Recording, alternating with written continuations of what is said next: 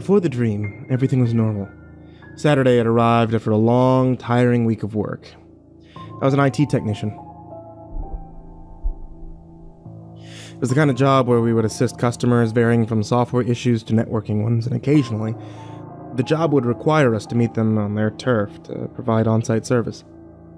Fortunately for me, I wore multiple hats, which meant I had to tackle more on-site visits.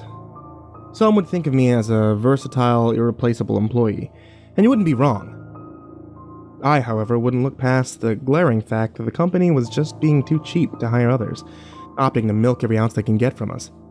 They're understaffed employees. You see why I would spend most of my weekends only sleeping and watching television, basically anything that required the least amount of work or movement. Unfortunately, these tactics made them fly by faster than usual. There's nothing worse than expediting your rest days to your work ones. This weekend, I decided to mix it up a bit. Instead of my usual lazy days around my apartment, I decided to venture out and visit my parents. I hadn't been home in 2 days. I couldn't remember the last phone call I made to them, so I figured I was overdue for a visit. Home was around 50 miles away, but that didn't seem too bad compared to most people I knew. I had plenty of friends who were clear across the country from their folks, so I knew I had no room to complain. To be honest, I was looking forward to the drive. The ones in the morning were the best. Watching the sun gradually rise, feeling the cool breeze while coasting the near-empty streets. Absent a river of traffic. Is there a better time to travel? Couldn't wait to see my dad or my stepmom either. I could already picture the two of them, ambushing me with hugs while releasing a barrage of questions about how everything was going in my life, and I hadn't even gotten to the best part. Home-cooked meals. Energized by those thoughts, I quickly packed up a few things, toothbrush, clothes for one night, towels, anything else thought I might need. For a second, I thought about giving them a quick heads-up call to let them know that I was coming. But I refrained, thinking it would be better if my visit was unannounced.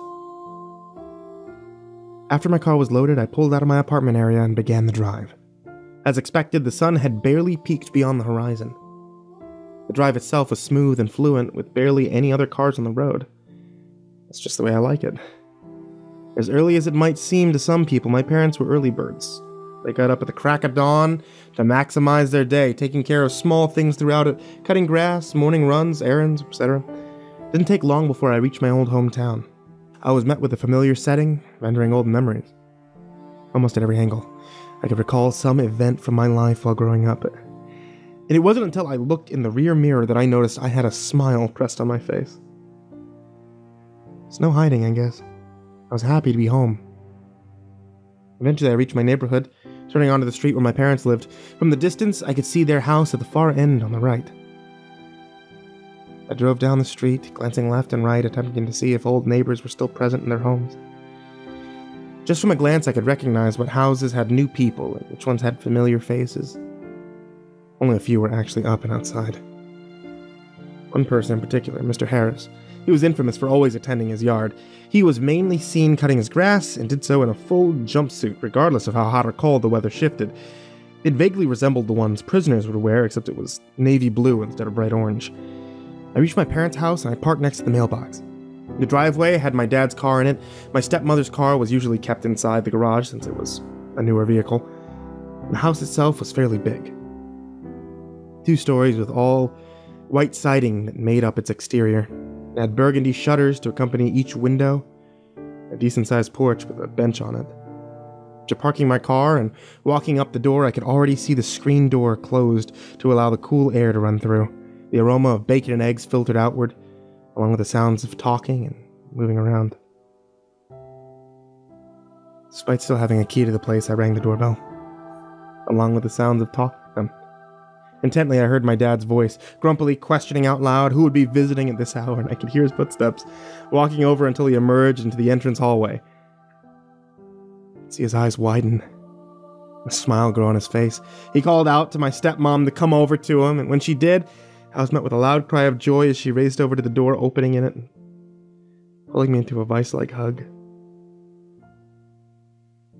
After about a 10-minute moment of hugs and greetings, I was finally able to settle in. Brought all my stuff into my room, which was in the basement.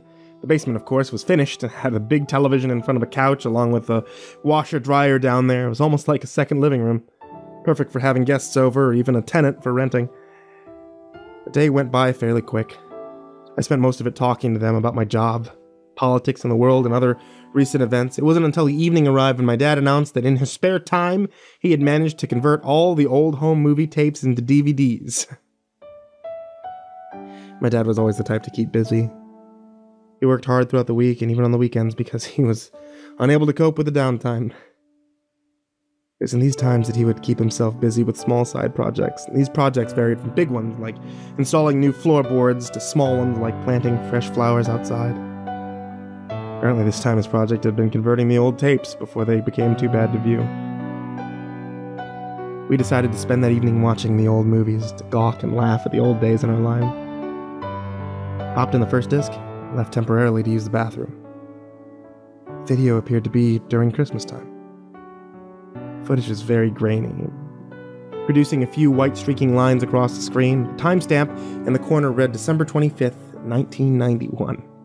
In the video, we could see a big tree in the background, heavily decorated with tinsel and ornaments. Below it, a multitude of presents covered the floor, varying in size. Off to the side is my mother. My real mother. Very young in appearance. She must have been at least in her mid-20s at the time. I didn't get a chance to know her. My father informed me that she had died when I was too young to remember, and I only recognized her from photos that I had seen lying around. It wasn't until I was old enough that my father explained her death. Her death was in fact a murder. Some crazy loon had broken into their apartment and shot her. He didn't really like to speak about it. I didn't blame him because of his feelings. I never pressed him for more about it. The camera in the movie sat fixated without shaking, giving the assumption that it was on a stand. Soon after my father appeared from behind the camera to join her on the ground, he too was young in appearance. It's strange to see them this way. But about a small amount of laughter from me. They both seemed to have their eyes fixated on something. It wasn't until my dad adjusted the camera I could see that something was me. There I was. A younger version of myself checking the timestamp on the screen confirmed I was 1 year old. I watched in awe as my younger self hobbled around, curiously grabbing small things around the apartment. Occasionally, he would render a smile to my parents whenever they called out my name in a soft tone. The moment was nice until the screen went to complete static. The sound was a little distorted, but it was clear the video was not over. I could make out what sounded like a knock at the door from the audio, but I wasn't sure entirely. My dad returned just as this happened and went over to the television cursing at it. He finally ejected the DVD and popped in a new one, informing us the rest of the tape must have been too bad before the full recording. And we didn't let that hinder the moment. We prepared ourselves as the next disc loaded up. After a long evening of laughing and admiring our younger images on the home movies, we decided to call it a night. We said our goodnights, my stepmother promising to cook us a big breakfast tomorrow. Made my way downstairs and changed into my pajamas, eventually laying on my old bed.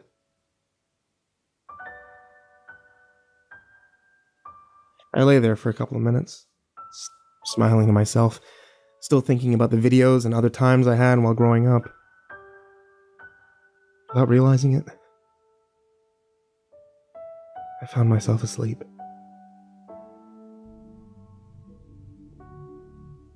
Now this is when it all happened. This is when I had the dream. In this dream, I found myself back in that old apartment I had viewed with my parents earlier in the home movie. It was odd though. Unlike the angle the camera appeared in the video, I was standing offset of it. It was an angle that didn't appear in the video, and yet somehow I could see more of the apartment with greater detail. From the kitchen in the back, its sink full of dishes, to the picture hanging on the wall. I wasn't sure how this amount of detail was applied, because clearly I was just a child at the time, and remembering this would be impossible. There was a possibility that my brain was just filling the gaps of the apartment with places that I had seen and been to, but deep down, I thought otherwise. It felt like everything being presented was exactly how it was at the time. Around the apartment, it was clearly Christmas time, like in the video. I continued to look around, noticing my dad standing behind the camera exactly like in the video, and my mother sitting on the floor in the view of it. As if on cue, he walked from behind the camera, and he sat next to my mother. It was literally like being present in the footage, scene for scene. I attempted to grab my parents' attention. I tried calling out to them, waving, and even touching them, but it was like I didn't exist. They couldn't see or hear me, and my hands went through them, almost as if I was a ghost. My dad then shifted the camera to where I could see my younger self cooing and hobbling around to my side. I watched as the younger me began playing with books, curiously trying to figure out the object. And suddenly there came a loud banging at the door. The noise startled me, my parents included. I watched as my dad rose and went to check the door. The door itself had a small peek hole, and I recall that I remembered hearing what sounded like a knock from the distorted video. I heard my dad mumbling something in a confusing tone. It was something around the grounds of the peek hole, with either being covered or that someone was standing really close to it. At this moment, I got an uneasy sensation in my stomach. For whatever reason, I got the feeling that opening that door would be a mistake. However, before I could react, my dad unbolted the locks, and he opened the door. He was immediately struck with the barrel of a gun. I watched in horror as he grabbed his now bleeding head in pain. The assailant kicked my father back, causing him to fall over next to my mother. My mother let out an ear-piercing scream in fear. The assailant came through the door, shutting it softly behind and locking the bolt across. Afterward, the assailant gave off a hissing shush about my parents. Hearing the voice confirmed that it was a man. He stood silent, pointing the long-barreled gun at my frightened parents. I was too frozen in fear, even knowing I couldn't be seen. The man wore a long black cloak over his body, with a hood draped over his head, a few chains looped from his waist, connecting his hip. When I looked closer, there were several faint gray inverted crosses on the side of his hood, on the back of his cloak. Was this man a part of some twisted religion? I carefully made my way around him. He remained in the same position, appearing to not show any indication of my presence, yet I still wasn't taking any chances, and when I finally reached a good angle to see his face, my heart dropped. He was wearing a pale white mask over his face. The mask was glossy. The eye holes were wide open along with the mouth, both completely veiled in black. It gave off an eerie chill. It was as if the mask itself was frozen in fear, emitting an ear-splitting scream for its life. We all just remained still with what felt like a long hour, and finally my dad managed to mutter a question to the man, asking him why he was doing this. The man, of course, remained silent, ignoring the question. My mother was still whimpering to herself, and my dad kept his head low, applying pressure to the wound on his head. He repeated his question with more anger in his tone. The man finally made a move. Taking out a second pistol from within his robes with his other hand, he raised and pointed it in my direction. My heart began rapidly pounding in my chest, more than it had before. Could this man finally see me? Was he always able to? And I raised my hand up in a surrender pose while backing up a little, and when I did, I realized the angle of the gun was slightly off. He was pointing it in my direction, but not at me exactly. And I turned my head to see what he was in fact pointing the gun at. The younger me.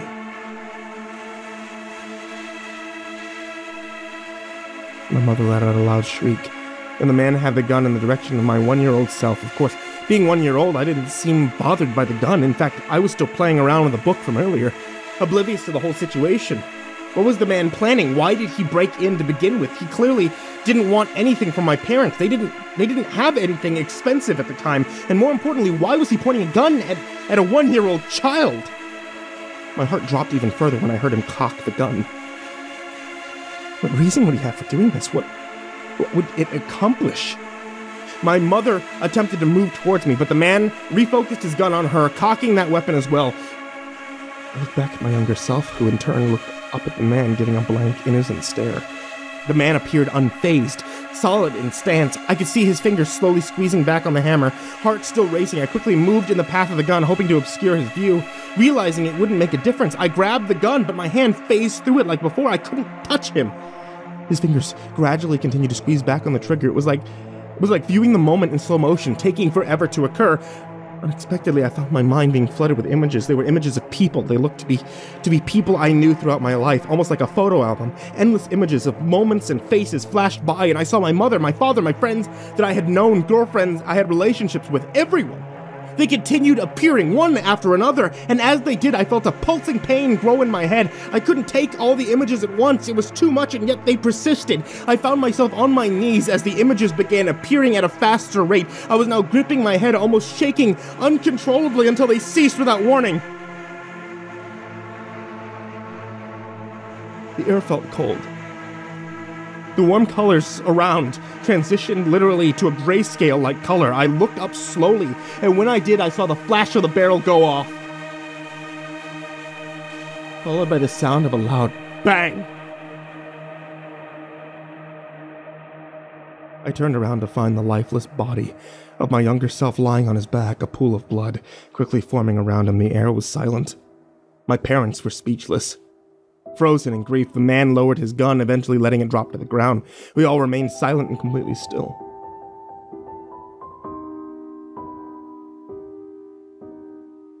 He proceeded to lift his hand, removing his hood.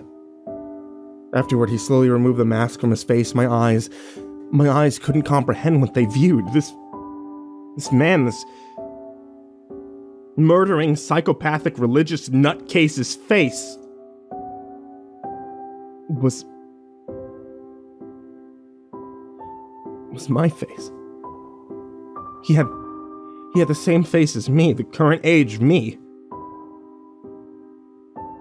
Tears formed in his eyes and slowly made their way down his face. He turned to my parents. A small smile formed across his face. It wasn't a twisted, evil smile or a satisfied one, no. His smile and his eyes held a deep sense of sympathy. With it, he spoke quivering words. I'm sorry. I had to. I did you a favor. Forgive me.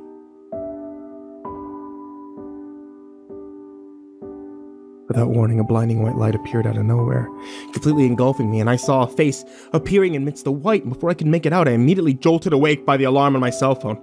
I sat up quickly. The dream was still burning in my mind with every excruciating detail. When I looked down at my hands, I found them trembling.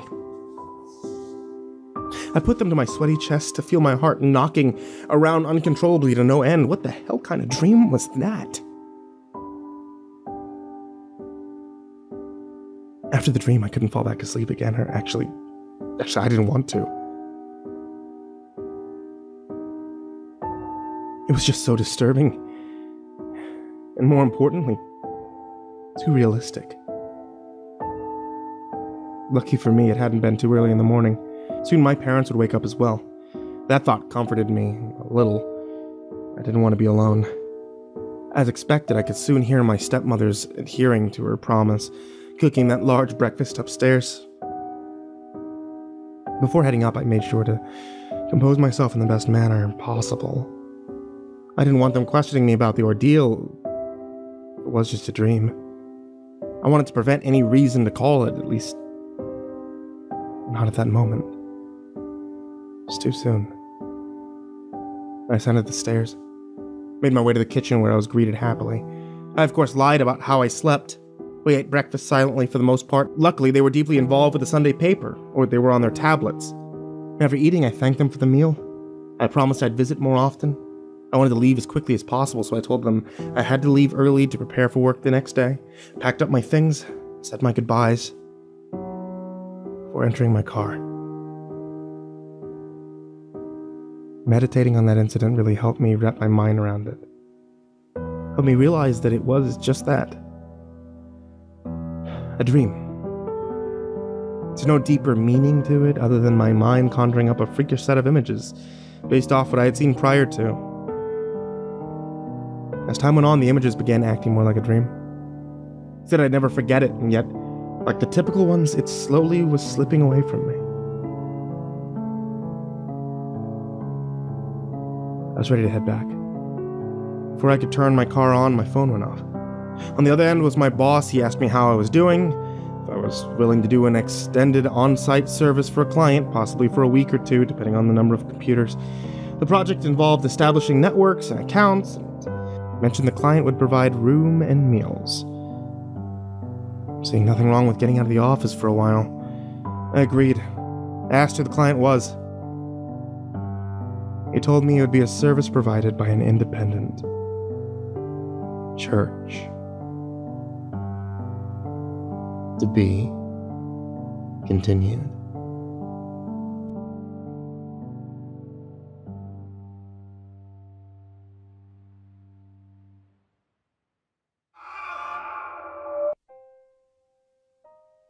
I was particularly excited about this on-site job. Later on that evening, my boss called again and filled me on more details about the request. He told me that traveling to the church would be quite a drive, and that its location was on the countryside, secluded from most towns. He gave me strict instructions to abide by their basic rules and to not offend them by any means. And apparently they paid handsomely for the service, and he wanted to be sure our company kept every dime. He did note that I only had to respect their rules and not necessarily buy into any of their religious activities or anything. He told me to stop at the office in the morning for the necessary equipment. He promised that the company would reimburse me with the cost of travel and reminded me to call daily with any updates. I wasn't a big fan of religion, but I wasn't going to complain if they were providing food and room for sleeping. Again, it was a chance to get out of the office for a couple of days, and that night I quickly packed up enough items for 2 weeks in this big suitcase. After preloading my car, I set my alarm early, knowing that I would need to compensate for the drive. It was strange. My night was dreamless, and it was quick. Felt like I had closed my eyes for a second before I heard my alarm go off for the next day. What struck me even odder was the fact that I couldn't recall what had stirred me up the night before. I had a disturbing dream when visiting my parents, that much I knew, but of what specifically evaded my memory. I dismissed the thought, believing that it would just be for the best. Despite being tired from the early rise, I was up without a struggle and ready to embark. The outside air was cooler than I usually preferred. The sky was starless, almost like a dark veil was across it. I hopped in my car and I kept the window up this time, the heat at full blast. A few times when my eyes rolled back from the tiredness, but the radio kept that temptation at bay. I made the quick stop by the office to gather up all the necessary equipment needed for the job. My boss already had it packed and ready to be loaded upon my arrival. He wasn't there himself, but with the help from the third shift crew, I was able to load everything into my trunk. Afterward, they provided me with a set of GPS directions provided by my boss. Once I thanked the crew for helping, I made my way on the road. The further I drove, the more scarce the streetlights and other cars became. Before long, the sun had fully emerged, giving sight to the endless oceans of green pastures and cornfields. Eventually, though, even the pastures came to an end. And soon, I found myself swallowed by the dense patches of trees. My car barely managed to remain on the thin, rough path. Below, I could hear rocks and twigs crunching under the wheels. I held my breath a few times, slowing my vehicle down, hoping to not incur a flat tire, which was the last thing I needed. After what felt like ages, I finally came across a fairly large building ahead. The building itself was an old structure, standing tall and stretched far back into the wood. Its appearance was withered, made of old wood, pale and decayed. It swayed a few times at the course of the wind, letting off a more disturbing groan as if suffering, wishing to be put out of its misery. Truly, it was amazing that such a building hadn't already collapsed. Continuing to approach, I could make out more of its structure. The building appeared to be 2 stories. Its front was rather plain aside from the monotonous row of windows, a row of 3 that ran across the second floor. The windows themselves were elongated, running along the sides of the building as well. I was thrown off by the sight of the structure. I was sure my boss had informed me that this was to be a church. I wasn't much of a churchgoer, but that building before me looked like an old warehouse or boarding home rather than a place of worship. The rugged path led up to its entrance. In the front of a set of double doors, I could see a lone figure standing, waiting for my approach. It was an elderly man in his mid-50s, in a gray suit and black tie. He immediately made his way to me when I parked. His walk was hobbled, but elegant in poise. A little hesitant, I gradually let down my window, greeted by his big toothy smile. "Afternoon, son," he said with a strong country accent. "You're that technician we've been waiting for." I was taken back by his overpowering cologne. It smelled like a poor concoction of baby powder and sunflower seeds. He was balding towards the top of his head, while his snowy white hair grew around the edges like a crescent. Deep wrinkles were pressed across his face and seemed to grow in number when he smiled. I slightly stuttered an answer. Yes, sir. Yes, sir. Pleased to meet you. There's no need to be shy, son. I'm Reverend Gary Gooding. You can call me Gary. Welcome to Peach Herb County, he said, extending out a hand. Nervously, I shook it. I'd like to personally thank you for coming all the way out here. I know it must have been something for you. I hope you didn't get too lost on your way over. For some reason, I couldn't find my voice. I only shook my head. That's good. Look here, why don't you swing your car around aside? I'll go get my people to help you get your stuff settled in. You don't have to lift a finger, understand? He gestured to the right side of the building. I nodded, and I drove around as instructed and parked. Before I could even evacuate my vehicle, I jumped when I stared ahead. There was a man standing in front. I hadn't even seen him approach. I couldn't lie. He was much younger than the Reverend, but clearly older than me. He had slick back hair combed over to the side and wore a dark vest resting over a white button top with gray dress pants. He gave a slight wave while approaching my car. I exited and was greeted with a firm handshake. Terrence, Crow, he said. His accent wasn't as strong as the Reverend's. Welcome to Peach Herb. I could tell his smile was forced. Even his eyes looked annoyed, but I thanked him. You have any luggage on you? He asked. Yeah, I said. It's in the back. I unlocked the door. Before I could turn around, the man quickly swooped over to the passenger door and opened it. He pulled out both suitcases. He began making his way towards the front, gesturing with his head. Y'all have to forgive my impatience. I was in the middle of something important before the Reverend had me pulled to assist you. That's all right, I assured him. I know the feeling. You'd be surprised how often my boss does that to me. I sometimes wonder if he actually wants me to get the job done. I joked, hoping to lighten the mood. He didn't laugh. I could hear his grunts as he struggled to carry the weight of my suitcases, occasionally swaying to the side. I felt guilty for letting him do so, but didn't want to impede on their hospitality. He led me around the front and through the double doors. I half expected to find the Reverend waiting for us with his grin, but he was nowhere to be seen. Inside, we came into what looked like a lobby area. It was much nicer than I expected, completely different from the outside appearance. Inside, the air was cold, borderline comfortable. Perhaps it was the hint of honey and sunflowers in the midst that made it bearable. The lobby was a simple room. Everything around held a calm pearl white. It was filled with a few tables and chairs up against the wall. A golden chandelier hung from the ceiling, giving the bland room a more elegant feel. A red carpet led from the entrance to a set of closed double doors ahead. Two other doors sat on the left and right walls, both closed. The man led me inside, setting down the suitcases. He took a handkerchief from his vest pocket to wipe away the sweat from his brow. This here's the lobby, he finally said, tucking the handkerchief back in his pocket. I chuckled to myself as if that wasn't obvious. To the left, he continued, you'll find that hallway leading to the dining area. To the right is a staircase leading to the living quarters. You'll all be staying in room 6. If you give me a minute, I'll fetch your keys. And what about those? I asked, gesturing to the main double door area. Where do those lead to? He glanced towards the doors, as if realizing their presence. Oh, those lead to the congregation room, where we conduct our services. You'll find we conduct those on a daily basis. Daily? Well, that's a bit much, I said jokingly. Whatever happened to once a week? Again, he didn't laugh. His face stern and solid. Mister? Pale. Marcus Pale. Sorry, I never didn't introduce myself, I replied. Right, Mr. Pale. This is a church. I'm sure where y'all come from once a week will suffice, but here, it is our life. He paused, peering into my eyes. You do attend church, right? My eyes must have truly given it away. He smiled, shaking his head. You're not much of a religious man, are you, Mr. Pale? The tone of his voice matched his face. I shrugged slightly, taken off beat to the question. No, I guess not, I answered. I see. Please forgive me when I say this then, but maybe you should keep your mind open when you're on the job. That is the reason why you're here. Understand? Yeah, sure, I replied dryly. Good. I'll be back with your keys. I just stood there. The nervous feeling I had earlier had subsided. Now what I felt was awkwardness. What was this guy's problem? There's no need for his rudeness. The pity I felt for him earlier was no longer present. Yet I shook it off, remembering that my boss said not to offend these people by any means.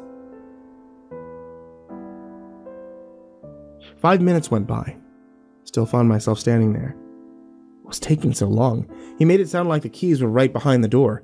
My eyes began wandering, bouncing from one side of the room to the next, until finally settling on the double doors. They had a symbol, an emblem of some kind imprinted down the middle of them. Curious, I walked over to them to get a better look. The emblem on the white door was golden, almost looking imperial-like. It resembled a face. No, maybe it was a flower. It was surrounded with what appeared to be a wavering cloak of some kind. Did it have to do with their religion? Still curious, I glanced over to the door where the man had disappeared behind. Finally, I returned my eyes back to the double doors.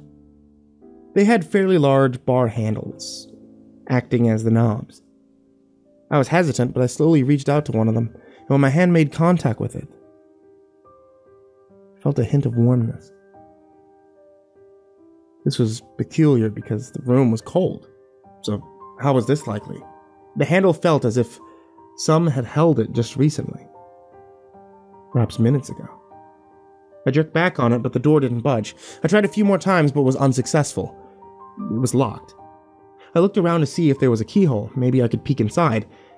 Instead, I found a small indent next to the handle. The indent was no bigger than a quarter, maybe. Must be the lock? I looked closer to see that it had a similar design as the emblem engraved on the inside. Feeling defeated, I made my way over to one of the chairs and sat. Hopefully the man wouldn't be any longer. Probably for the best that it didn't open, though. My first day on the job, and I was already snooping around. I was actually glad the man didn't catch me attempting to break in like that. That stunt could have had my ass sent home, especially since he had already seemed to be an uptight jerk. If that had happened, my boss would have had a field day on me for blowing such a high-paying opportunity. The man eventually returned from the back with a large ring of keys in his hand. He hastily ushered me to follow, grabbing my luggage and proceeding to the door on the right. Just as he had mentioned, there was a staircase on the other side. The area appeared more on par with the outside appearance of the building, looking pale and decayed. Every step we took was followed by a long-winded creak. I was sure that at any moment they'd give out on either of us.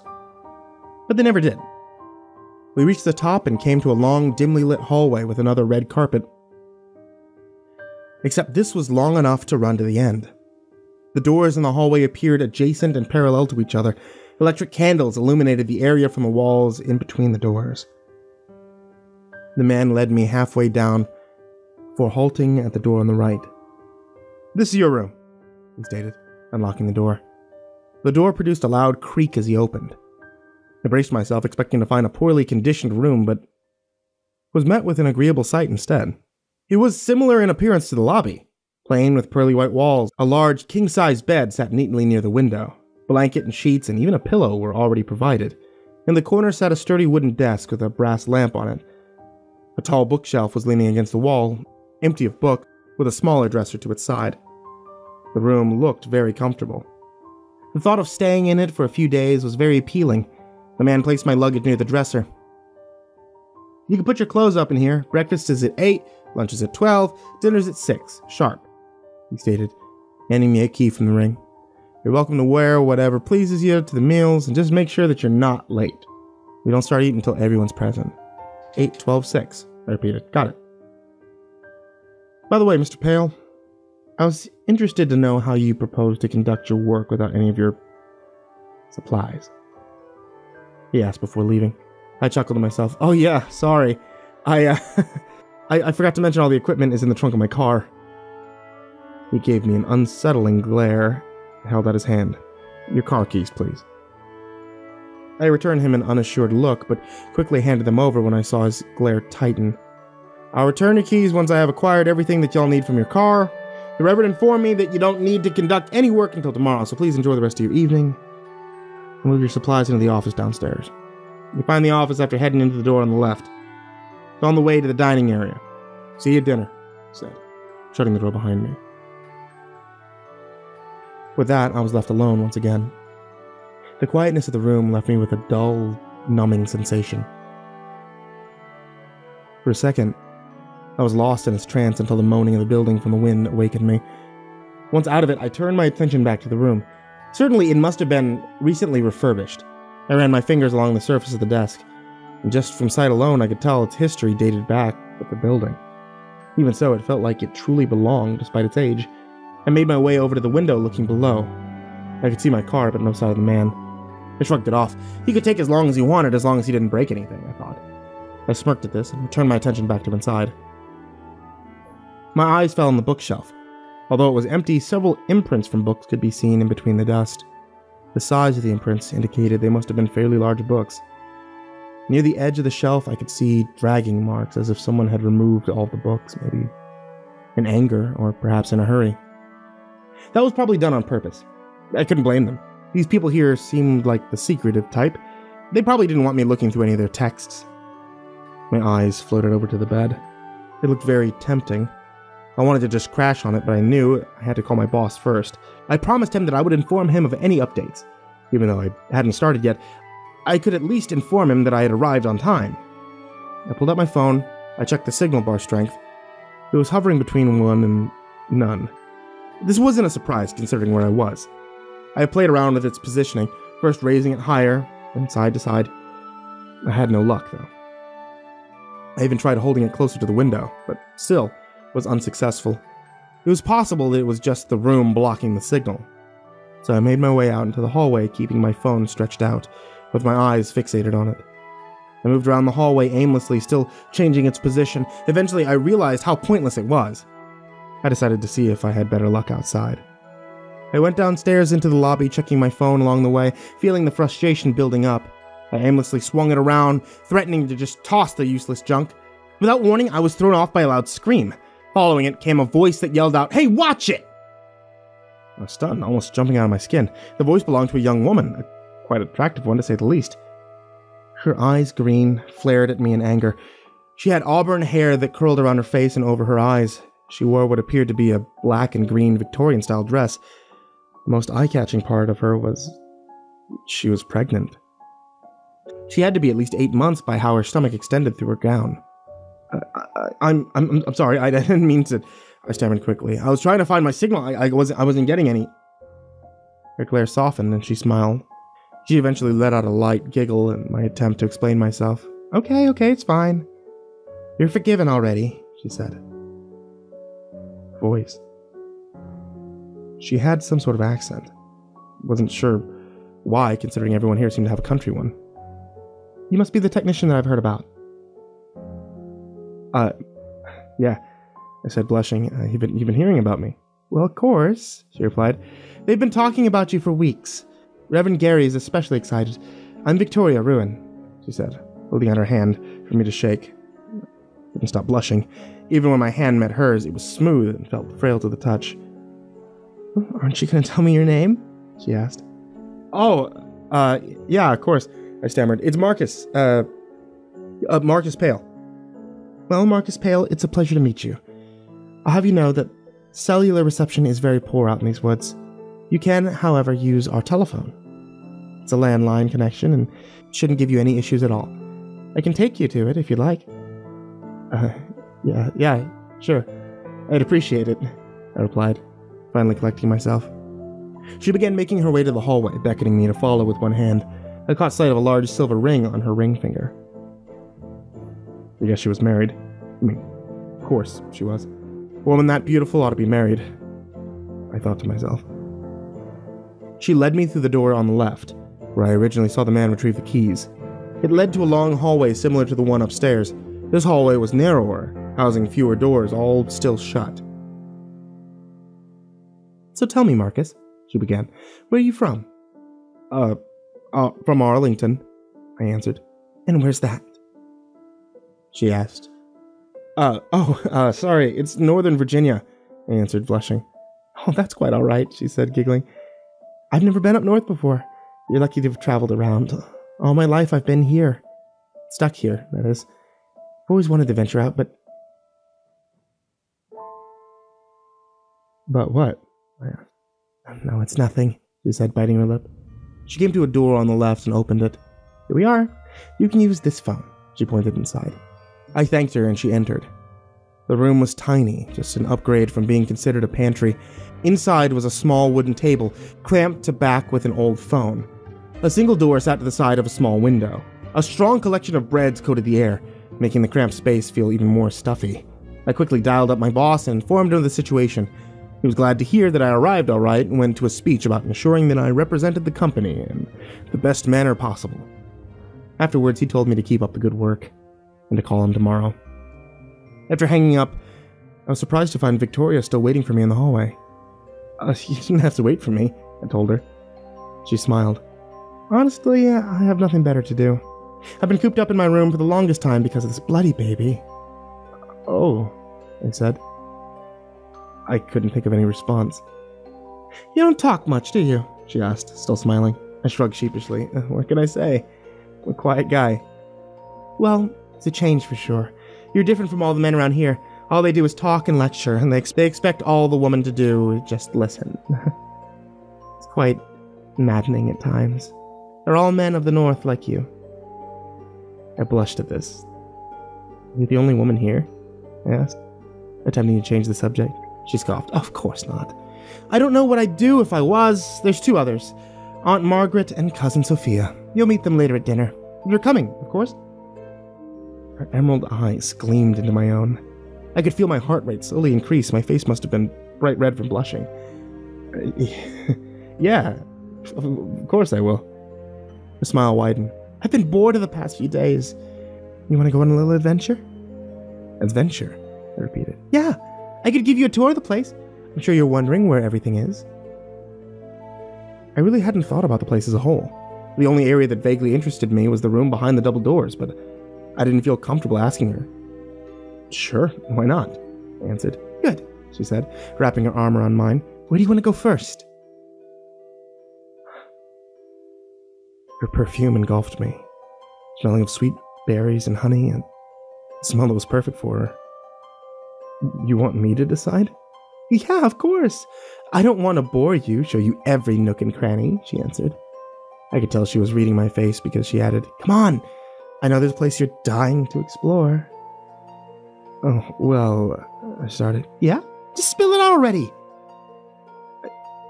I did kind of want to see what was behind the doors in the lobby, I replied, rubbing my neck in shame. Doors? Oh, you mean the congregation room? Yes. I mean, if I can, I understand.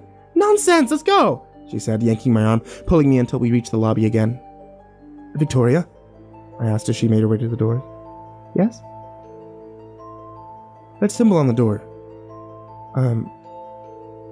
What is it? She glanced over to the doors. Oh, this is the symbol of our religion. Well, their religion anyway. I've grown tired of all their prayers and sermons. It's all rubbish, really. Rubbish. But if you don't care for it, then why are you here? No, you're right. I don't. I never was into it. Ever since I was a little girl, my father forced me to be a part of it. All I have ever known has been the Herb Peach County. Apart from my brief stay in the UK. I'm sure you can tell I don't exactly sound like I'm from around here. Yeah, I noticed. You have my aunt to thank for that. Anyway, I've grown really tired of all of it. Like I said earlier, I have to venture out and see the rest of the world. At least my home country. I can't even remember it anymore. So your aunt brought you here. What about your mother? What did she have to say about this? She chuckled softly to herself. I have no memory of my mother. My father told me that she died after I was conceived. I was mainly raised by my aunt. Oh, I'm sorry, I replied softly.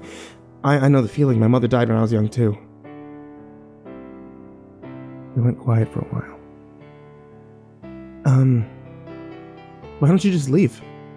I suggested, breaking the silence. I mean, you're not a little girl anymore, right? So you don't have to stay here now. She smiled. If only it was that simple, Marcus. I would love to leave, but some things aren't that simple. She was looking down. rubbing her belly. Oh, I started. I'm sorry, I didn't mean to, I felt like a complete idiot. My talent for making awkward moments worse was starting to emerge. I was bad at this kind of thing, and even worse at comforting someone. It was mainly the reason why I remained so quiet. Come on, let's not ruin our tour with my story, she interrupted, making her way to the door. Yeah, I said, still feeling guilty. Without even thinking, I asked, so how do we get in? It's locked, right? A smile returned to her face. She turned, giving me off a joking, suspicious expression. How did you know it was locked? I shrugged pathetically, giving off a sheepish grin. I don't know. Aren't most doors in this place locked? It was a poor excuse. I knew it. Uh-huh. You're more audacious than you make yourself out, Mr. Marcus Pale, she said, placing her ring into the small indent. She twisted her wrist to the right, which prompted a soft click. Your ring is a key? I asked in astonishment. What? Does the North not have keys like these? She teased, pulling open one of the doors. Come on. I followed behind the door. Inside the room was huge. The sweet aroma of the lobby seemed to fall flat, sucking out when the door shut. Immediately, the singe of smoke and ash filled the room. The lighting was very poor. What little light was present came from the cracks of the door behind us. The room had long hues of seating, lined in rows. The rows made their way to the front of the room, where they stopped before an altar. And from there, a small set of stairs ran up to a large podium. Behind it was a flat table on the altar. The table itself was covered in a white cloth. Near the walls stood tall columns of rigid rock, as if crudely carved, connecting to the ceiling. In between them stood small marble pillars, each housing a brass bowl. What was this place? I must have spoken the question out loud because Victoria answered me. It's a congregation room, silly. Something burning in here? Yeah, it's from the candles. That's when we're doing our services due to the poor lighting. Why not just install lights? Well, candles are also an important part of our service, she said, almost as if I was supposed to know this already. I diminished it, though, and went through. I climbed up the stairs to the altar, noticing a figure standing beside the podium. He was hard to make out in the shadows. If it wasn't for the strands of light behind us, I wouldn't have even noticed it. I took up my phone and I held it up to the figure, using its backlight. What I saw almost caused me to tumble down the stairs. In front of me, I saw a tall, white statue depicting a strange figure well over my height. Its upper body was a very fit man, holding a strong chest and arms. The arms of the statue hung low, sweeping near its ankles. It only had 3 fingers. The legs appeared inverted, its knees caved inward like a goat's legs, and even more disturbing was the head of the statue. It was a hard sight to bear. The head looked to be a sick crossbreed between a dog and a man. It wasn't like the typical depiction seen in Egypt. No, this head was like a dog and a man simultaneously. It had a long, narrow snout that seemed to morph into a mouth of a man. Other parts of its face appeared human-like, while in others, indescribable. The eyes were small and beady, staring firmly off into the distance. It held a third eye larger in comparison to the other 2 in the middle of its forehead. Long, wild hair ran down its face, ending at its shoulders with horns protruding from its back. The statue as a whole stood in a confident pose as if knowing its presence was significant. Victoria? I felt my voice squeak. I could hear an eerie chill fall down my spine, unable to tear my eyes from the horrid view. What is that? I stammered. Walking to me, her eyes carried over to the figure. She seemed unfazed and calm. That is our god, Lanius. The white eye of time.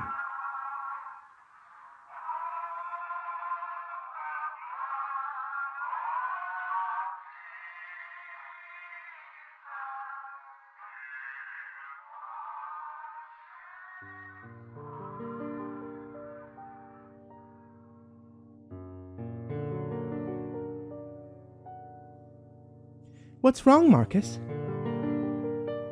Victoria asked. You look absolutely pale. Are you frightened? The light from the cell phone I had dropped reflected back into my face. Even with its light on my eyes, I could still make out the horrid figure looming above me. Did she say, "Your god?" I stammered. You worship that thing? I asked, still unable to peel my eyes from it. I took a few steps back, losing my balance in the process. Instantly, I fell back, slamming into the seated Hughes behind me. Sharp pain erupted from my back as I could feel the rush of air painfully forcing its way out of my mouth. I guessed it was true that the wind could literally be knocked out of you. I remained still, feeling the pain surge from my back. Marcus, you all right? Victoria asked, questioning my side. Are you hurt? Instantly, there was a loud slam from a door behind us, flooding the room with a bright light. What in the hell is going on in here? An angry voice yelled out. Victoria popped up. Nothing! We were doing a little touring when Marcus had a tumble, she said, addressing the voice. Marcus? The voice responded in surprise. You brought an outsider into our area of worship. I could hear the voice's steps move at high pace until they halted next to us. My eyes hadn't completely adjusted to the light yet, so all I could see was a partially lit figure. A man, at least. Didn't matter who it was, though. They sounded angry regardless. This could be the moment I was going to be sent home. He fell! I'm not sure if he's injured himself or not, Victoria continued. The man sighed. He does look pretty banged up. Hey, can you at least move? He asked, looking down at me. I hadn't tried yet, but I attempted to move my arms, then my legs. Despite the lingering pain from my back, nothing appeared to be broken. I think I'll be all right, I replied weakly. I slowly began to stand, feeling the man helping me up. Are you all right, Marcus? Victoria asked again. He'll be all right, the man said, helping me towards the light of the door. When my eyes eventually adjusted, I could finally make out their faces. It was Terrence. After reaching the exit, he shut the door to the room behind us. It felt good to be out there, back in the coolness of the lobby. Apparently I'd been sweating because I could see the large spots across my chest. Now look here, I know you're our guest and all, but I'm gonna need you to end your little exploring, he said to me, before turning his attention over to Victoria. As for you, you ought to know better. Matter of fact, you should be resting. We're lucky that didn't happen to you now with that baby. No more exploring, else things like this happen, he said sharply. It felt like we were both being scolded as if we were children. Just remember, you're here for a job, he said, returning to me. So if you just stick to that, you'll be fine. You best go and wash up. Dinner'll be ready soon.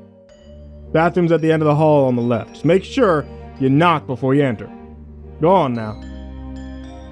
I nodded weakly, catching Victoria's apologetic eyes as I turned to leave. I wasn't mad at her for what had happened. How could I be? It was my own fault for clumsily falling like I did. I made my way back upstairs and cleaned up. By the time I finished, the time was 6:03 p.m. I knew Terrence had told me not to be late, but I didn't want to be the first one to show up either. I'd cut it too close and hastily made my way back down, heading through the doors on the left in the lobby. Coursing through the hallway, I caught the hint of food in the air. The smell gradually increased the closer I drew to the other side. By the time I had reached the end, my stomach was beginning to growl in protest. Even my mouth began to water. I approached a pair of double doors and I could see light coming through its cracks. Behind them, I could make out murmuring of voices. This was it, I thought. I took a deep breath and I pushed open the doors.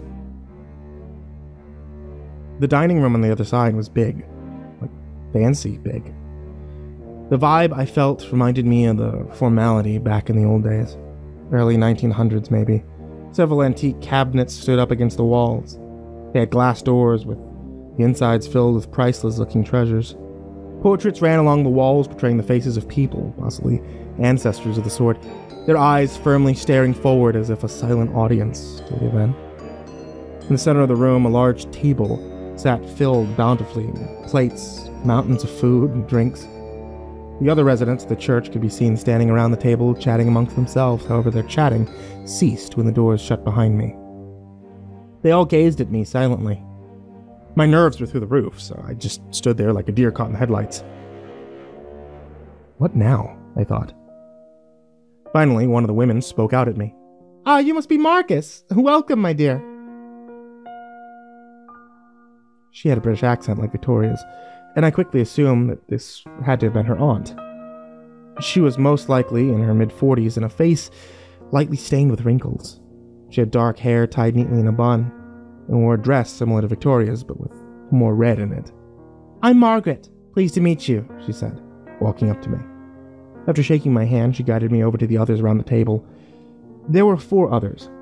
One was a woman she introduced me to be Sophia, apparently the cousin Victoria had mentioned. I was surprised to hear that she didn't exhibit the same accent as either of the two. Instead, had the same country one as the Reverend. She was much younger than Margaret and probably a few years older than me. The next person was Terence, who I had already met. From him was another man about the same age as him, named Jesse. Lastly, she showed me Victoria. Couldn't hold back a smile when I saw her. She returned one as well. Margaret caught sight of this. I take you've already met my niece, she stated with a teasing smile. Well, I started, beginning to blush. Yes, Victoria said. I was showing Marcus around earlier, trying to get him familiar with everything, for when he starts his work. I see, Margaret replied. Well, come on now, dear. You sit over here. She led me to an empty chair near the end of the table next to her. Everyone else made their way behind their respective chairs too. Victoria stood behind the chair across from my own. I was ready to pull the chair out and sit when I caught sight of her eyes beckoning me not to do so. I quickly corrected myself, realizing that everyone was still standing as well. When the Reverend arrives, we can begin eating soon, Margaret said. Please excuse him. He can run a little late sometimes. I chuckled a little to myself, thinking on Terrence's words from before. However, it wasn't long until everyone's attention turned to the doors opposite the end of the table. I hadn't realized it was there. I was curious to where it led, probably to the Reverend's quarters. The door opened and the Reverend came walking through. He still had his hobbled walk from earlier, his face still pressed with the same toothy grin. When he came through, everyone spoke in unison. Evening, Reverend. His smile grew wider, at which he replied, Evening, everyone. He pulled out his chair and sat down, gesturing for everyone to join him. We all followed suit. The food before us was truly a sight. There was many dishes flooded gracefully with food, rice dishes, fresh-looking vegetables like corn and baked potatoes, sliced breads, and even 3 roasted meats. A large silver platter sat before everyone along with rows of forks and knives around it. I noticed the many wine bottles spaced around the table. The food looked simply amazing, and I couldn't wait to eat. I was hesitant to make a move, unsure of their manner of etiquette. I decided to follow any and all actions of Victoria. It's probably the reason why she sat across from me. Let us bow our heads for prayer, the Reverend announced. My eyes shifted over to Victoria. She bowed her head with one eye open, pressing a finger to her lips while looking at me. Then she placed her hands together. I nodded and did so too. From then, the air was silent. I wasn't sure how much time had elapsed, but it felt long, at least 5 minutes. I opened one eye to check to see if everyone was still praying. Everyone, including the Reverend, still had their eyes shut. I could see all of them mouthing something silently to themselves. Margaret, I could see, was holding tightly to a charm from her necklace up to her forehead.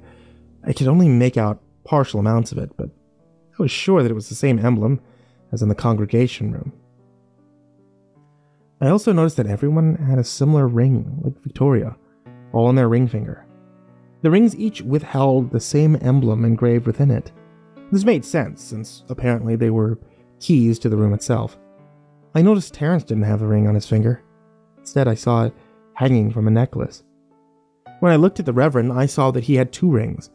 One was the same as the others, but the second one was different.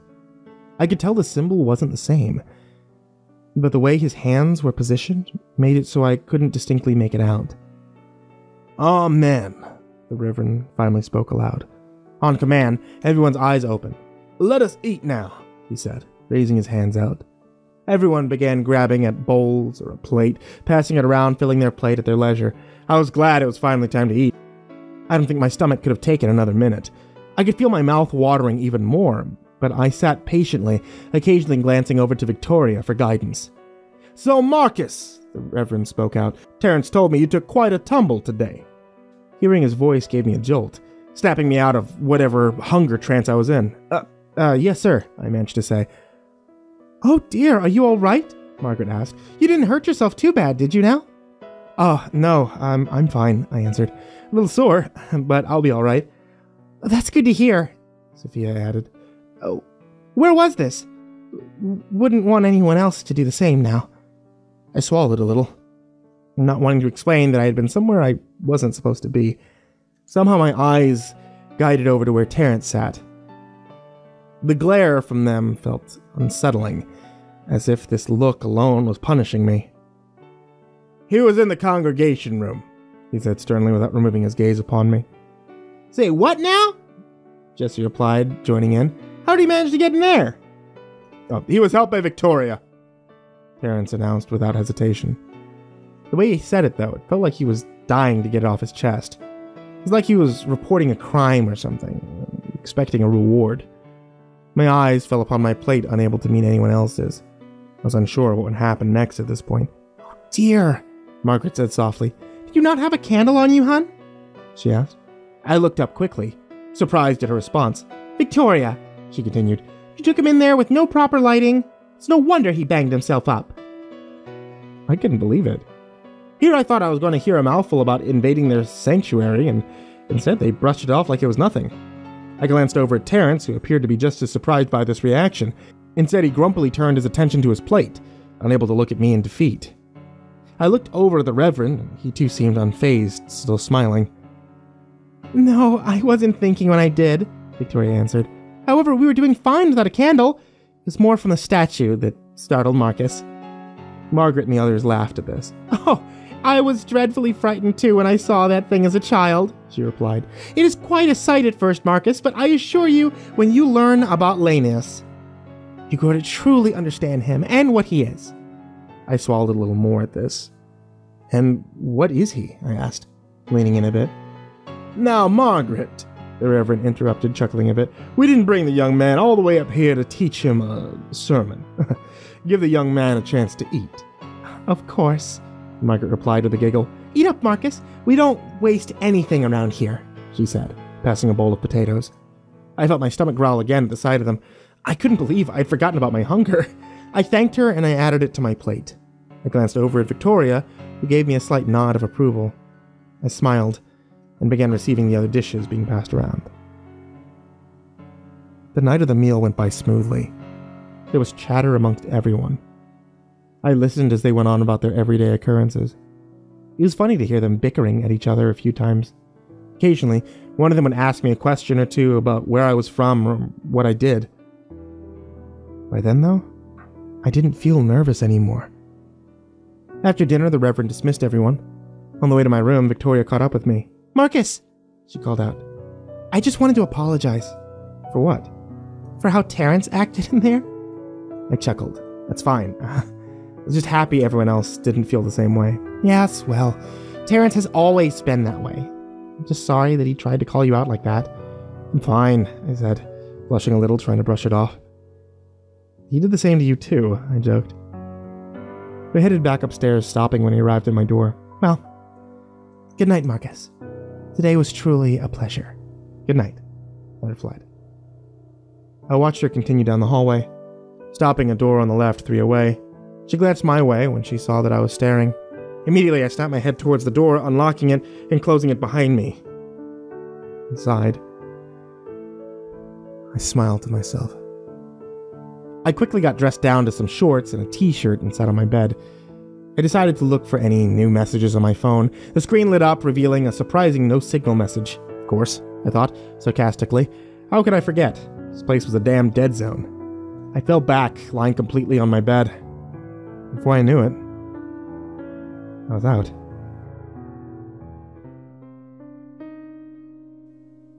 I awoke suddenly, blinded by light. Apparently I'd forgotten to turn off the lamp on the desk. Last thing I needed was them to complain about wasting their electricity. I slumped over to my feet to turn it off, and after doing so, I caught sight of something outside. Below, I could make out my car in the moonlight. I could see that a clump of leaves had been blown over a lot of its roof. However, that's not what caught my attention. I could see a figure standing next to my car. Even with the moonlight, I could still not make out who it was. It did appear as if the figure was trying to enter into my car. I tried to focus my eyes better, but it still didn't help. I wanted to blame it on my tiredness, but my mind instantly thought about Terrence. Perhaps that jerk was still sore about dinner. He could have been trying to sabotage my car or something. I ran from my door, ripping it open, racing down the hall to the stairs. When I reached the lobby, I stopped. The entire lobby was dark. In the air, I could smell a hint of something burning, like candles. I noticed a thin line of light in the congregation room's double doors. Completely forgetting about my car, I made my way to the doors. I could hear the slight murmur of voices from inside as I got closer. I pressed my ear up against the door to get a better listen, but I couldn't make out what the voices were saying. I could hear one voice speaking out loud. When it did, the other voices would speak in unison in the same rhythm. It was clear that they were repeating the message of the lead one. The tone and manner they spoke sent a chill down my spine. It was clear this was the church conducting their worship upon whatever that horrid image was that I had seen earlier. I didn't understand how they could worship such a thing, but then I didn't know how any religion could worship anything as they did. I decided to let them be and made my way back upstairs. They didn't seem like bad people, so how could I judge them based on what they believed? Victoria was a prime example of someone good from it. When I entered my room, I glanced out the window one last time, expecting to see something below. However, nothing was there. I shrugged it off. It was possible there never was. I slipped back into my bed, and I fell asleep again. The next day I was awoken by knocking at my door. I was surprised to find Terrence on the other side. He apparently was ready for me to begin my work as soon as possible. When I checked my phone, the time read 6:30 a.m. It was a real dick move by him. Didn't even wake up this early for my job back home. Reluctantly, I bit my tongue. I told him that I'd be ready in 10 minutes. After getting ready, he led me to the room where he had placed all of my equipment. The room had several old computers inside, like late 90s old. I hope they didn't expect the best performance on these dinosaurs. Nonetheless, I had a job to do. I immediately began setting up my equipment. I was even lucky to have company the whole time. Terrence saw that. Seriously, what's this guy's problem? Eventually, though, the time went by and even he got bored and left me. I was too happy when that happened. The day went by fairly quickly once I really got into my work. Of course, when the meal times came about, I attended them. A few times out of that day, Victoria came by to check on me. She'd force me to take a break by walking around with her, which I didn't mind at all. Days continued to pass as I worked, each one becoming more routine. Throughout these days, I found myself spending more time with Victoria. I always looked forward to those break times I had with her. We'd walk around just talking and laughing, and most of the time we did so outside. I never thought I'd meet someone like her in a place like this. It made each day more doable. It's almost like our friendship was becoming more. I didn't mind if it didn't, but if it did, that was even better. There was something that bothered me, though. Every time we were together, it felt as if someone or something was watching us. I couldn't shake the feeling even when I looked around, only to find nothing. I wanted to think nothing of it until one particular evening. After dinner, I came back to my room to find that someone had gone through my stuff. I hadn't transported any of my clothes from my bags to the dresser, feeling too lazy to do so. One of my bags had a Velcro strap to accompany the zipper for reinforcements. I knew I always kept the Velcro fastened. I was rather OCD about it. However, the Velcro was clearly unfastened and hanging loose. The first thought that ran through my mind was Terrence's doing, but I had no proof. It was possible that I was just looking for someone to blame. I never did confirm who it was by my car, if there really was someone. So I couldn't prove that it had been Terrence at all. I decided to look through the bag to be sure nothing was missing. I went through it all to find everything appeared to be there. I could tell my things were moved around a lot, but other than that, nothing. Clearly whatever the culprit was looking for, they didn't find. I couldn't lie. I was angry that someone had gone through my things. Was it really Terrence's doing? Did he really have something against me that much that he had to do all of this? Maybe I should confront him, I thought. No, the last thing I wanted to do was to start accusing people, which never looked good. I decided to let it slide, just this once. I got into shorts and collapsed onto the bed. When I did so, I felt my head hit something hard. felt around the pillow, and instead of the usual fluffiness, I felt a hard texture. Someone had stuffed something. I reached inside and I pulled out the object. It was a thick, old leathery book. I brought it over to the lamp on the desk to see it better. The cover looked hand-stitched to the spine. In the light, I could see a symbol engraved across in gold. It was the same one that I had seen everywhere. My hands began to tremble at the sight of this. How did this book get here? Who put it there? Why? I was hesitant, but I slowly opened it. It gave off a peculiar scent, smelling of wet leaves and old tree bark. The pages were old and rather fragile. They were filled with text written in black ink. I couldn't comprehend the words. They were written in some strange language. It didn't even look like a language that should have existed. I continued to turn the pages, though, seeing the text flood each one. A few pages in, I came across a picture. It was hand-drawn, limited details. The picture depicted what looked to be a star. Around the star stood several figures, looking like people.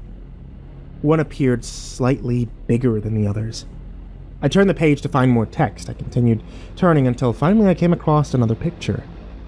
This one showed one of the human-like figures standing on what looked like a pedestal. The other human-like beings stood around the main one. Again, I flipped until I came across the next picture. Now, this picture showed the star from before. It looked bigger, but with squiggly marks shooting away from it. The human-like beings appeared to be cowering in fear, kneeling down at the star, even the big one from before. The picture after depicted the human-like beings falling from the sky, their faces drawn in fear. The one I turned to after showed them drawn in a dark place, their faces twisted in despair. It then showed the human-like figures begin to change into hideous, deformed-like creatures. They had teeth and horns protruding from out of different parts of their bodies. The biggest one looked even worse than the rest, with eyes drawn angrily with sparks coming from its fang-filled mouth.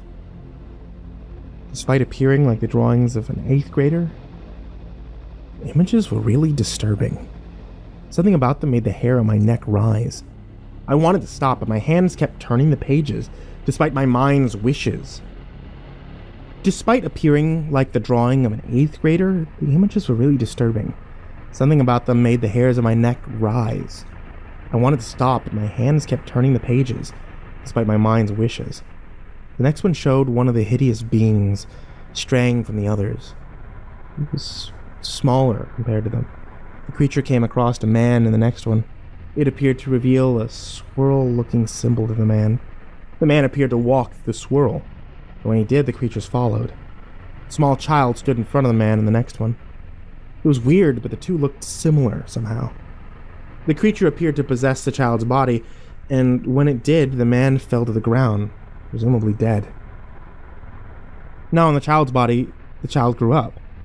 As it did, it showed the creature leave the man's body, depicting it underground, possibly sleeping. The man was seen surrounded by many people, with others joining. Eventually, like before, it showed the creature awaken next to the man, showing him yet another swirl. Again, the man walked through that swirl with the creatures following, appearing in front of a child. Once again, it possessed the child, and the man died. The images repeated. Each time as they did, I noticed the creature's size growing bigger, and finally, I skipped further into the book to see where they led. The images revealed something different this time. Now it showed the man with a woman, the creature standing before her. When I flipped to where the next image would appear, I found its page stuck tightly together to another. I tried to part them, but a tear began to form, threatening to ruin both pages altogether. I decided to skip it and move on to the next image. And my heart dropped when I did. This time the image showed a woman pregnant among the group of people from before. The images later went to show the woman in labor giving birth. The man appeared to have delivered the baby. However, it looked like no ordinary child. It was depicted to have large black eyes with long teeth, horns poking out in many directions. The child with its legs and arms disproportionate to each other. The man was holding the child in the air, almost like he was glorifying it. At that moment, I couldn't take anymore, and I slammed the book shut, tossed it to the other side of the room. I could feel my heart pounding in my chest, my arms and face sweaty. I shook my head in disbelief. There was no way, I thought. What the hell was all that even about? After seeing those images, I couldn't sleep for most of the night. All I could see was that horrid, inked image of those creatures. When I thought of the woman being depicted as pregnant, I couldn't help but think of Victoria. There was no way that it could have been her. Could it? A lot of women can be pregnant. It's just a coincidence that it had to be. The next day I worked sluggishly from lack of sleep. At breakfast I made no eye contact with Victoria, nor did I talk to anyone else. If they asked, I simply blamed it on the headache or tiredness. While working, I pleaded to myself, hoping Victoria would not come by as she usually did. Yet despite my internal pleads, she came. "Marcus, are you feeling any better?" she asked, entering the room. I didn't respond. I didn't even look up. "Marcus, are you all right?" My silence caused her to press on. "What's wrong? Why are you ignoring me?" she asked. I could hear a hint of annoyance in her voice. Still, I gave her no answer. What could I say? All I could think was, "Fine!" she yelled and proceeded to leave the room. "That child?" I asked her without looking up. I could hear her footsteps come to a halt. "What? Who's the father of your child?" "Is that what this is about?" she asked. I stood up, finally facing her. He was direct, but I had to know. My face, along with my silence, must have said it all for her. I could see the look of confusion in her eyes. "Why does it matter?" she asked harshly. "I need to know," I stated firmly. I wanted it to be from her boyfriend, or even a deadbeat husband. Any of these were better than what I was thinking. Yet the entire time I had been there, I had not seen him, nor had there been any mention of him. She just stared at me with her mouth open, as if trying to find the words to speak. Tears formed in her eyes. They were gazing at me angrily with sadness simultaneously. She shook her head softly, never taking her eyes from mine. Finally, she spoke. "Stay away from me, Marcus. Never come near me or speak to me again, or I'll have you sent home." She stormed out, leaving me dumbfounded. My plan had backfired. I wanted to call out to her, stop her, and apologize, but again, I was at a loss for words. Like an idiot, I just stood there, let my head fall down in grief. As the day continued on, Victoria never returned to see me while I worked. At mealtime, she never made eye contact with me either, keeping her eyes focused on her plate. I felt horrible for what I did.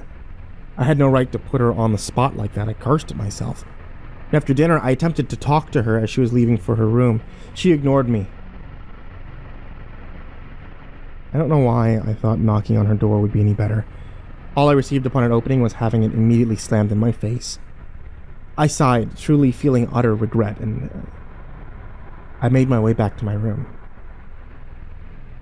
When I did, I sat on my bed, staring off into space. I wish I had never found that damn book, that everything between her and I would have been normal. I missed seeing her already, her smile, hearing her laugh, just being around her. I let my hand slide to my pillow to check for the book, only to find it missing. Stunned, I poured out the pillow's contents to find only feathers and cotton.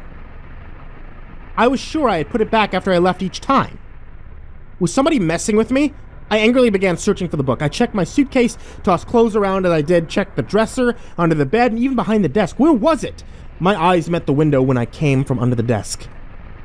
When I looked down, I saw the same figure from all those days before standing next to my car, and this time it appeared to be looking up at me. Anger filled me. I assumed it was Terrence again. This was a bad time for him to be messing with me. I raced out of my room and down the stairs. I ran around the side of the building to where my car was. The moonlight was stronger than ever, illuminating my way as I did, and when I reached my car, no one was in sight. I had finally reached a boiling point. "You picked the wrong day to fuck with me," I yelled. "Come on out, now! If not, leave me the hell alone!" My voice echoed into the air before dying on the wind. The building gave off its unsettling moans. The leaves from the trees in the distance shook, rattling against their branches in the wind. There was no one out here. Feeling my mind grow at ease and realizing how much of a fool I looked, I started to make my way back. However, my nerves froze when I heard the snapping of twigs behind me. My heart began beating fast. I slowly turned around to see a figure gradually rising from behind my car. The figure was wearing a cloak with a hood over its head. In the light, I could see pieces of twigs and leaves sticking out of the cloak. I opened my mouth to scream, but the figure quickly darted over to me, covering my mouth with its hand. It hushed me softly. The voice was clearly a woman's. She slowly removed her hand from my mouth and made her way to the back of the building before disappearing behind it. She gestured for me to follow. I didn't want to, but my legs began to move on their own in her direction, and when I reached the other side, I saw her remove the hood from her head. The moonlight lit her face. She was an elderly-looking woman, possibly in her early 50s. She had ragged black hair mixed with gray strands that ran untamed. Her face was pressed with wrinkles, with dry patches of dirt. The scent from her was rank, but familiar. It smelled like wet leaves and old tree bark. "Did you see it?" she whispered. Her voice was crackly and rasp. "You saw it in the book, right? You have to help me. You have to help me save my daughter."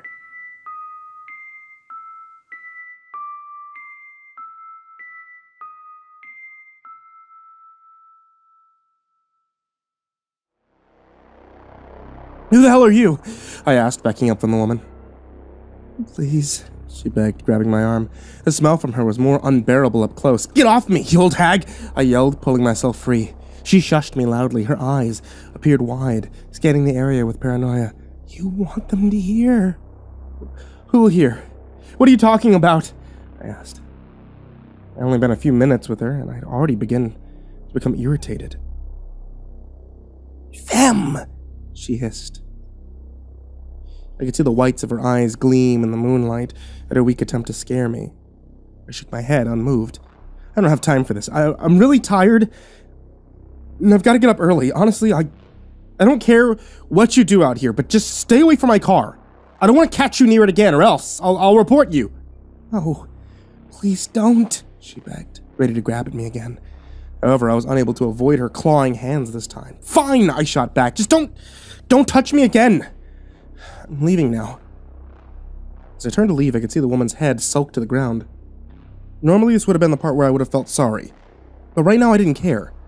I was too tired, with my mind overwhelmed with the events that had transpired throughout the day. Besides, she was clearly deranged in the head, possibly homeless, or maybe one of those people who lived off the land. I started to walk away when it hit me. I thought about what else she had said earlier. I looked back to still see her eyeing the ground, almost appearing in a trance. I was reluctant to go back, but I had to know. "What did you mean, your daughter? How did you know about the book?" I asked, approaching her. Without looking up, she answered, "My daughter. I need your help to save her." "Your daughter? Who's your daughter?" "You already know of her. Why do you ask me?" she replied, looking up at me. Her eyes relayed a look of solemn. "I need to hear it from you," I said. I was sure I knew the answers that she mentioned, but something inside me wanted to hear those words come from her. I wanted to be absolutely sure. "Say her name." "It's Victoria, of course," she said softly. I shook my head in disbelief. "But how? You're her mother, but you're supposed to be..." "She said you died when she was a child." "Is that what she told you?" She scoffed. "It would be like Gary to tell her such a lie." "What?" "Yes," she said stiffly. "He took her from me, but I didn't want to submit to his religion. He banished me." Well, this couldn't be possible. Victoria's mother was dead, right? But how would I know otherwise? I did notice when I listened closely I could hear her accent hidden behind her raspy voice. "Wait, this man you're talking about," I started. "It couldn't have been the same person. Do you mean the Reverend?" She didn't answer me immediately. Instead, her eyes wandered off into the trees beyond, but eventually her head gave a soft nod. They sighed. Look, you said to help your daughter and that the Reverend took her. Why didn't you just go to the police or something? She chuckled to herself lightly, returning her eyes to mine. You don't know these people. I don't know anything, because you're not telling me everything, I replied harshly. My impatience had elevated to annoyance. All you need to know is that the people you think you know are liars. The Reverend is the worst of them all. They need my daughter. They made her a part of their revolting ritual. I should have never brought her here. I was so weak-minded back then. Damn them, she spat bitterly. I didn't know what to do, but then I saw you arrive. At first, I was unsure what to think of you, yet while watching you with Victoria, I knew it would be you who would help me to do what I couldn't. Take her away from all of this. It all started to come together. All those times it felt like something or someone was watching me had been her. Yet, still confused. She hadn't really answered my question and only contributed to the pile of others. That's a lot to believe, especially about the others. They don't act the way you make them out to be. Besides, what ritual are you talking about? I asked. You're very fond of her, aren't you? She asked, ignoring my question. Of Victoria. What? I blurted out. I could feel my cheeks reddening. I'm glad that you are, she said, smiling. It does my heart good to see another care for Victoria as I do. This is the reason why I knew you'd help me. But I had to show you first of what they plan to do. What they've already done. I left that book in your room as proof you saw it. So you now know too. I was thrown off again. I couldn't believe that she was behind the placement of the book as well. But wait a second. I don't even know what I saw in that book. I couldn't even read the words. You don't need the words. You saw the pictures, didn't you? She shot back. You saw what's been done. I didn't know what to think. The images on those pages were indeed horrific. I wanted to believe, but another part didn't want to accept it. You mean to tell me that what's going on in Victoria is...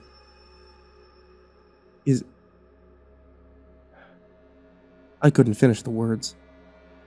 What can you expect from me, then? It seems a bit too late now. There is one thing we can do. I can dispel the ritual, stop it before it's ever completed, and that evil is born. But why haven't you done it already? Because... she began. Because I need access to their room of worship, and last I checked, I lost my key. She held up her hand for me to see. I could make out a small stump where her ring finger had used to be. Oh. Rings are more than a show. I'm sure you know that by now. They are keys. There's a darker secret behind them. They are also a symbol to show your allegiance to the faith by permanently clamping onto the wearer's finger. The only way to remove it is by removing the finger entirely. When they banished me, I was so torn that I bit off my own finger. I didn't want anything on me that was associated with them. That's crazy, was all I could say. I couldn't fathom someone wanting to risk their finger or any part of their body on the basis of their faith or anything. I've heard of tattoos, but this was way beyond that. I couldn't help but picture the woman clamping down on her finger until it snapped, spitting it out. The very thought made my stomach turn. Yes, but it was only after so that I wished I hadn't. Could have ended this nightmare years ago, yet I let my anger cloud my judgment. But you're here now, which means there's hope again. Me, I replied. I don't have a ring either. I know, but the others do, she said, smiling. Do you know Terrence? I gritted my teeth. How could I not? Prick, I muttered. Terrence is a lapdog when it comes to the Reverend and the faith, but he's too much of a pansy to wear the ring like the others. He keeps his on a necklace he wears. I've seen it, I replied, recalling the times at dinner. How am I supposed to get it if it's on him? This is where you come in perfectly. You probably don't see much of everyone throughout the day. That's because there are chores to be done to keep the place up and running. Terrence is a working man. He normally chops up wood or fetches game for the meals. When he bathes afterward, he takes off the necklace. I know this because I used to do the sheets around the living quarters and would see his ring just lying there. This is the best time to do it. He never locks his door at that time either. If you can take his ring at that moment, bring it to me and I will do the rest. I bit my lip thinking on it. I don't know. It seems a bit risky. If I get caught, I'm finished and he'll have me sent home instantly. Then don't get caught. You're the only one who can walk around here easily. If I could do it, I would, but they'd see me on first sight. I was barely able to place the book in your room. Please, you have to do this. For Victoria. I gave off another long sigh before conceding. At that, a smile formed wider than it had ever been on her face. I could see the many crooked rows of her blackened and yellow teeth. Good, she said, leaning close to me. I've been watching Terrence for a while. He's already chopped off a round of logs good for now, but he'll need to do so again. He does it every 2 days, so the day after tomorrow you'll have to make your move. As she explained, I nodded. Once I get it, how will I contact you? Where will I find you? She paused for a moment before answering. Your lamp. If you're able to get the ring, then turn your lamp on and leave it on. I'm always watching, so I'll see it. I nodded. Then what? I'll be fine.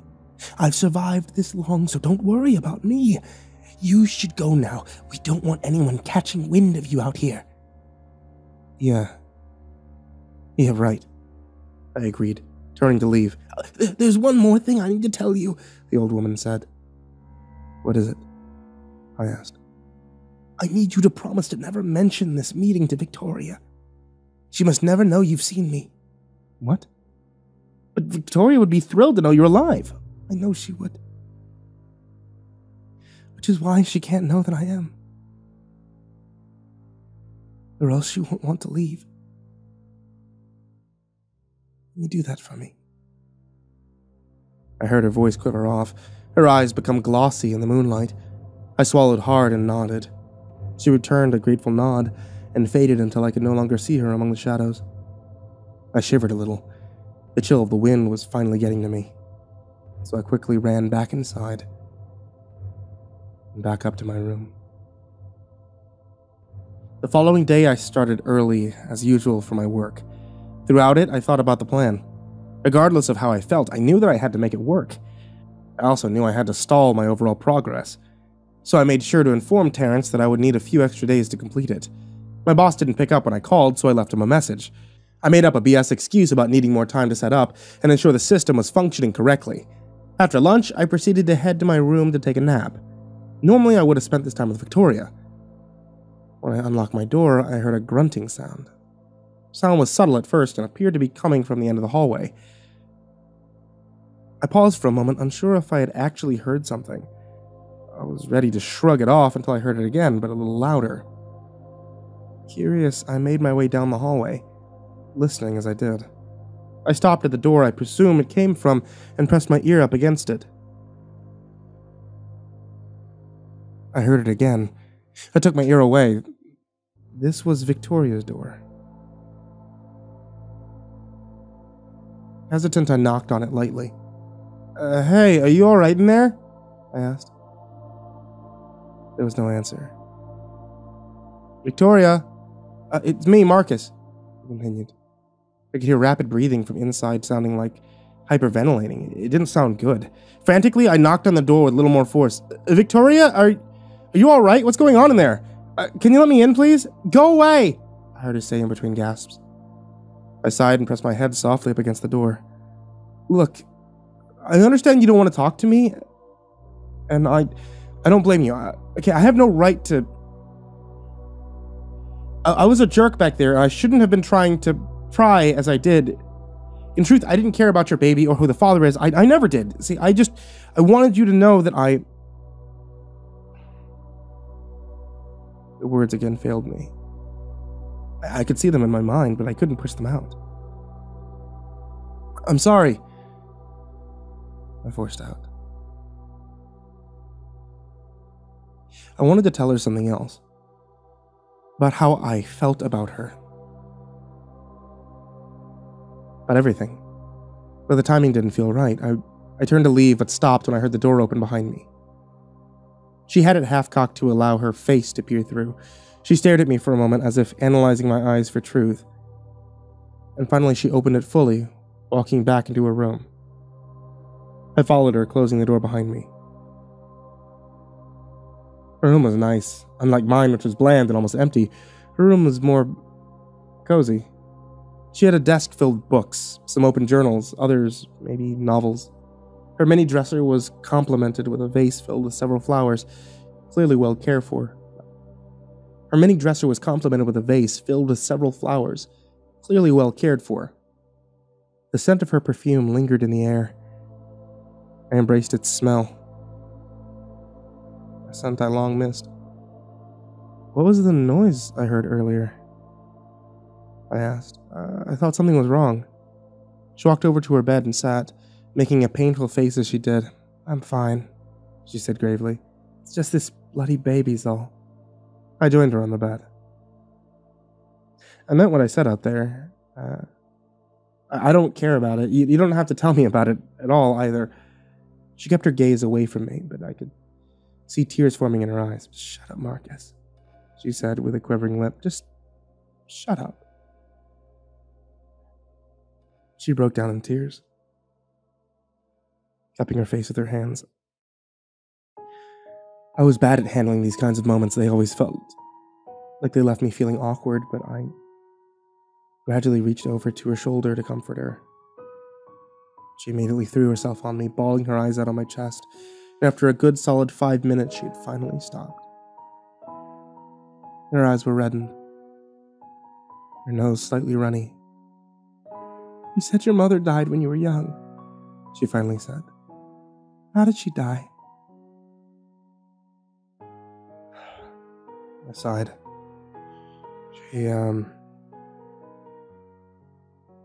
She was killed, I answered after a long pause.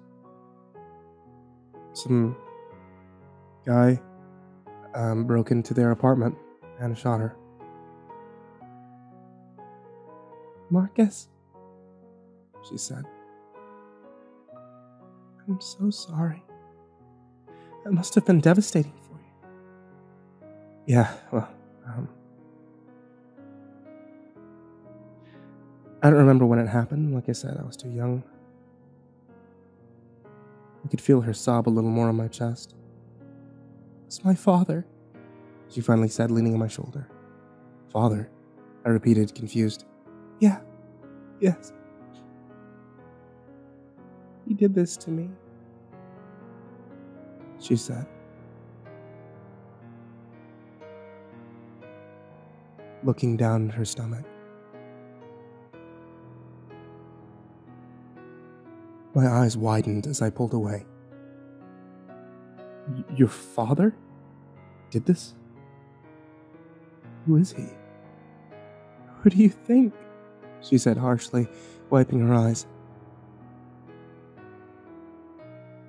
I thought about it for a second and immediately my eyes flashed. The Reverend? Wait, the Reverend is your father? I asked. I couldn't believe it. Her mother said he took Victoria from her, but mentioned nothing about him being the father as well. Victoria nodded, but then shook her head. He's my stepfather. My mother met him after my real father died. If he did this, why didn't you tell anyone? Because I couldn't prove it. He drugged me or something, I don't know. At first, I didn't want to say anything, but when I started showing signs of the baby, he went on to tell everyone that it was a miracle, that I was a gift from Linnaeus. And like aimless sheep, they questioned nothing, taking in his poisoned words, but I knew the truth because he was the only one there. A few more tears fell down her cheeks. I bit my lip when she said this. This part sounded all too familiar. I thought about the book and the image of the man standing with the woman, that horrid figure behind her. Was it all true, though? She had no memory of the event. Was it possible that this sick action was all just the Reverend's doing? Regardless of which, Victoria's mother was right. These people were monsters. If not that, ignorant. At this point, I wanted to cheer her up. I thought about telling her everything about her mother, but remembered the promise that I had made, and instead I lifted her chin so that her eyes were looking into my own. I can take you away from this. All we have to do is jump into my car and leave. You'll never have to see this place again. I could see a mixture between happiness and fear in her eyes. How? Where would we go? You'd stay with me. I have my own place. It's safe. Trust me, Marcus. She spoke softly. A smile gradually formed on her lips. Yes, let's do it, she said, rendering me a tight hug. We should leave tonight. Tonight? I repeated. Yes, after dinner. Any earlier and they'll become suspicious. They always hold their sermons late at night, which gives us enough time between them. We can leave then. I looked away, trying to find a way to convey my thoughts. I didn't want to reveal the plan or her mother. What's wrong, Marcus? How about tomorrow night? Tomorrow? Why? Why do we have to stay here another day? Let's leave tonight. No, it has to be tomorrow night. I quickly shot back without thinking. Marcus, I don't understand. Is there something you're not telling me? I placed my hands on her shoulders firmly, looking her in the eyes. Look, you have to trust me. I have a plan with a friend. They're willing to help, but it has to be tomorrow. Okay? Her eyes were full of so much confusion. I knew she thirsted for answers, but luckily she simply nodded. Okay. I trust you. For a second, I began to lean in for a kiss. When we were both startled by an abrupt knocking at the door, I answered it to discover Sophia on the other side. Mr. Pale? She said surprisingly. We're beginning to worry about you when we didn't find you in your workspace. Her eyes shifted as a gaze between me and Victoria. I trust I wasn't interrupting anything. No, I said, trying to maintain my composure. I was checking in on Victoria. I turned back to give her a wave and slid past Sophia. Heading down, I glanced down the hall to see her in Victoria's doorway. I didn't want to arouse suspicions, so I continued on and back to the room I was working in. I was so glad that I had patched things up with Victoria. The feeling helped ease my thoughts on the plan. I wondered if we could really pull it off. Leaving the place was one thing, but stealing the ring from that jerk was another. Something broke this mood, though. I was heading back to continue my work when I caught the sight of Terrence walking outside with an axe over his shoulder. How strange. There's probably nothing to worry about. The old woman said he chopped every 2 days. He would still need to do it tomorrow. He probably needed it for something else, I assured myself, though the thought wasn't that reassuring. I decided to keep my eye on him while I worked, just in case. I looked towards the trees, hoping to maybe catch sight of the old woman, but I didn't see anything. I didn't actually believe I would see her, since she had managed to keep herself invisible for years. I was sure, though, that she too was watching everything. I continued working until Sophia came to me. She informed me that my boss had called and was waiting on the phone. Great. Perfect timing as usual, I thought grumpily. What did he want, anyway? She led me back to the phone where I found it sitting off the hook on its side. Apparently he was following up on the message I left and wanted to ensure that I was making progress. I told him that I would have everything up soon, hoping to end the phone call quickly. I noticed a small window in the room and peered out of it. Stretching the phone line as I did, I gazed out into my horror. I saw Terrence making his way back. His shirt was fully soaked in sweat, while he was pushing a wheelbarrow full of chopped logs. After dumping the logs off, he made his way around to the front. I felt my heart leap into my throat. In my ear, I could hear my boss going on in another one of his speeches about representing the company. Fuck the company right now, I thought. I had a small window of opportunity and I was about to miss it. We were completely wrong. I could already hear Terrence slam the front door and proceed up the stairs. I quickly thought of a way to let my boss allow me to hang up, lying that one of my clients had asked for help. Once over, I raced out of the room, nearly smacking into Margaret on the way. "Goodness me, you're running as fast as a fire spurred," she exclaimed. I apologized frantically, my eyes looking down the hallway behind her. "Is everything all right, dear?" she asked with a puzzled look. "Yeah," I lied. I need to use the bathroom really bad." "Oh, well, I shouldn't keep you," she replied, holding her hand up to her mouth. I thanked her and raced towards the stairs, stopping immediately before reaching the top. I cautiously peeked down the hallway. No one was in sight. Where was he? Was he already in his room, or did he enter the bathroom? I crept up the last remaining steps slowly, eventually making my way down the hall. I could hear the sound of water running in the background. Yes! He was in the shower, but for how long? Knowing I didn't have much time, I sped my pace until I reached the door. I opened it quickly, shutting it behind me. Surprisingly, his room was a lot like mine. There wasn't much in it. It was bland and almost empty. Anything it did have, like books, were nicely organized in its place. I began looking around, making sure to return anything I moved back to its original place. I could feel my heart pounding in my chest. Every sound I heard, whether creak or thump, I associated with it being Terrence. It felt like my senses had amplified. I found myself constantly looking towards the door in paranoia, thinking he'd barge through at any minute. I looked through his dresser and all around his bookcase, but found nothing. I started searching the desk, pulling open drawers to see inside, and when I opened the last drawer, I froze. Inside, I could make out a familiar object. A gun. It was a revolver. I didn't know the specifics, but it had a very long barrel. I could see the dust that had formed over it clearly. It hadn't been touched in quite a while.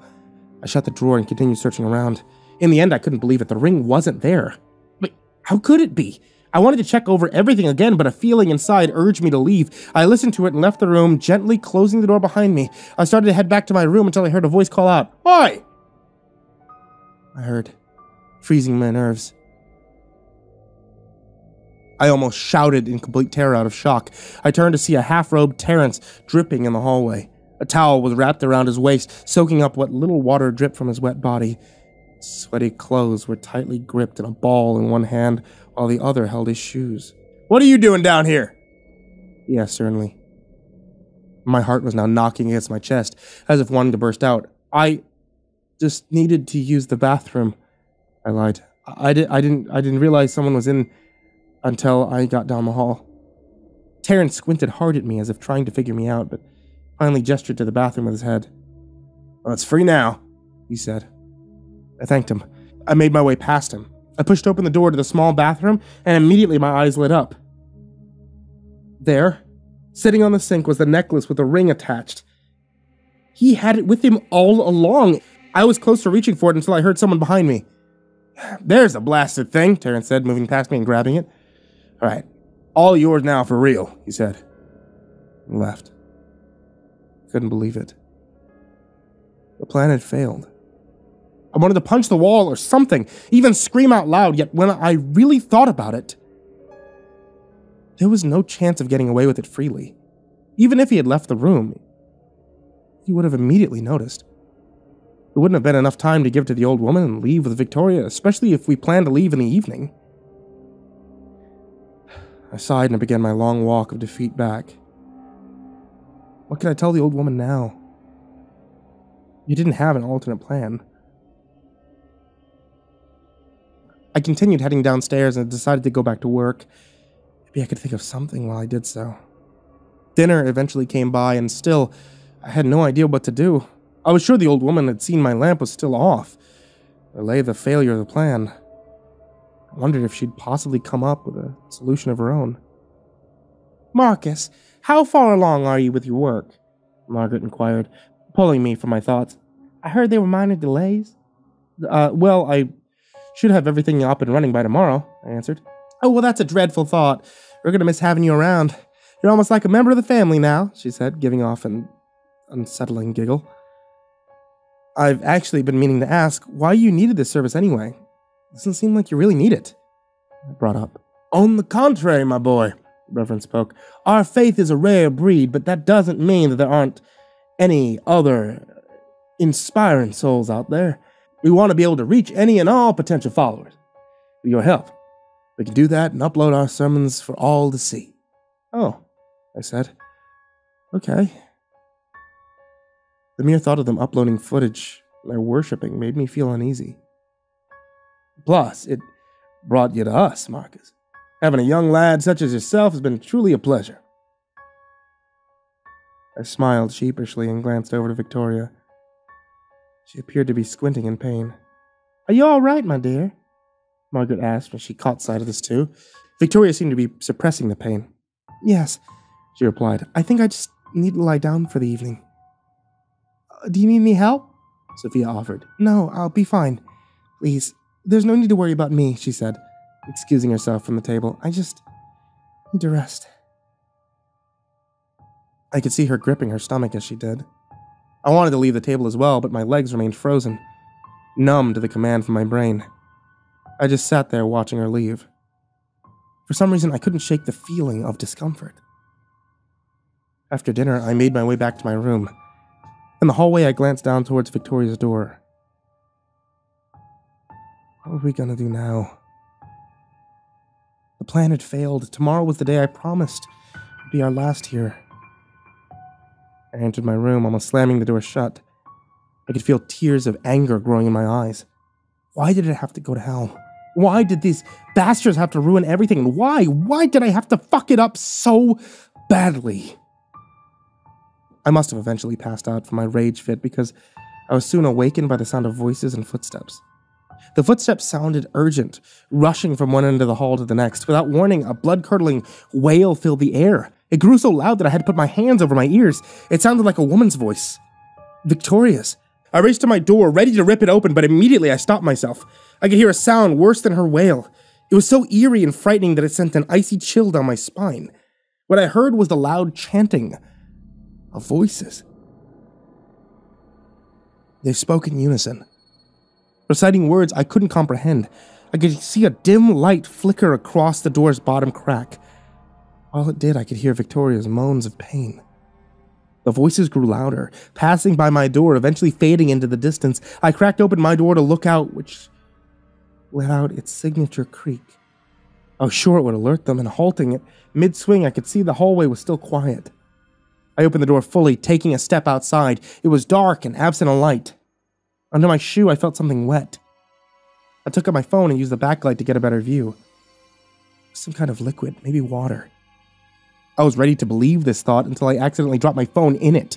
I quickly grabbed it in a panic, wiping it off, but the liquid seemed only to smear. I took my phone back to my room to see it in better light. It wasn't water. It was blood.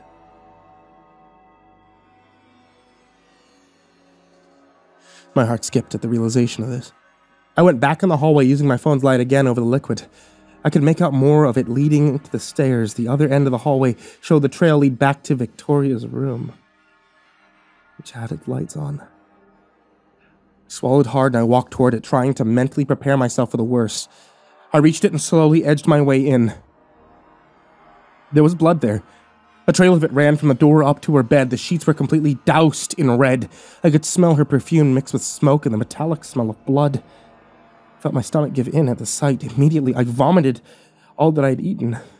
I felt my knees weaken and give way as well, falling to the ground, dropping my phone in the process. I must have blacked out for a few seconds before regaining my awareness.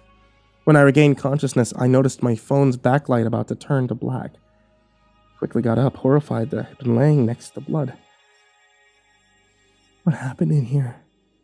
I grabbed my phone, I glanced at the bed. A puddle of red soaked the lower half of the sheets. However, I noticed there was another spot, much smaller, forming near the pillow.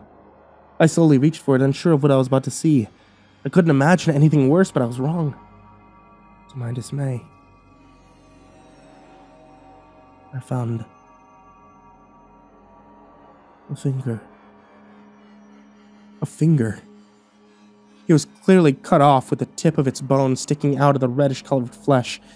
It appeared to be Victoria's. It had to have been. Next to the finger was a small knife with its tip covered in blood. Why did she cut it off? I observed the finger closer and realized the ring, doused in red. She'd cut off her finger so that I would have it. The key to the congregation room. She must have done so out of desperation. I thought about the pain that she had shown from her contractions at dinner. She must have felt it. It was time. Time for the child. Those sick bastards were going through with their ritual. They didn't care about Victoria. The old woman was right. I had to do something. I promised her that I would get her out of here, that I was going to keep it. I hesitantly picked up her finger. It was still warm, and I placed it in my pocket with care. Racing out of the room, I came to a stop when I remembered the gun kept by Terrence. It was something I was probably going to need.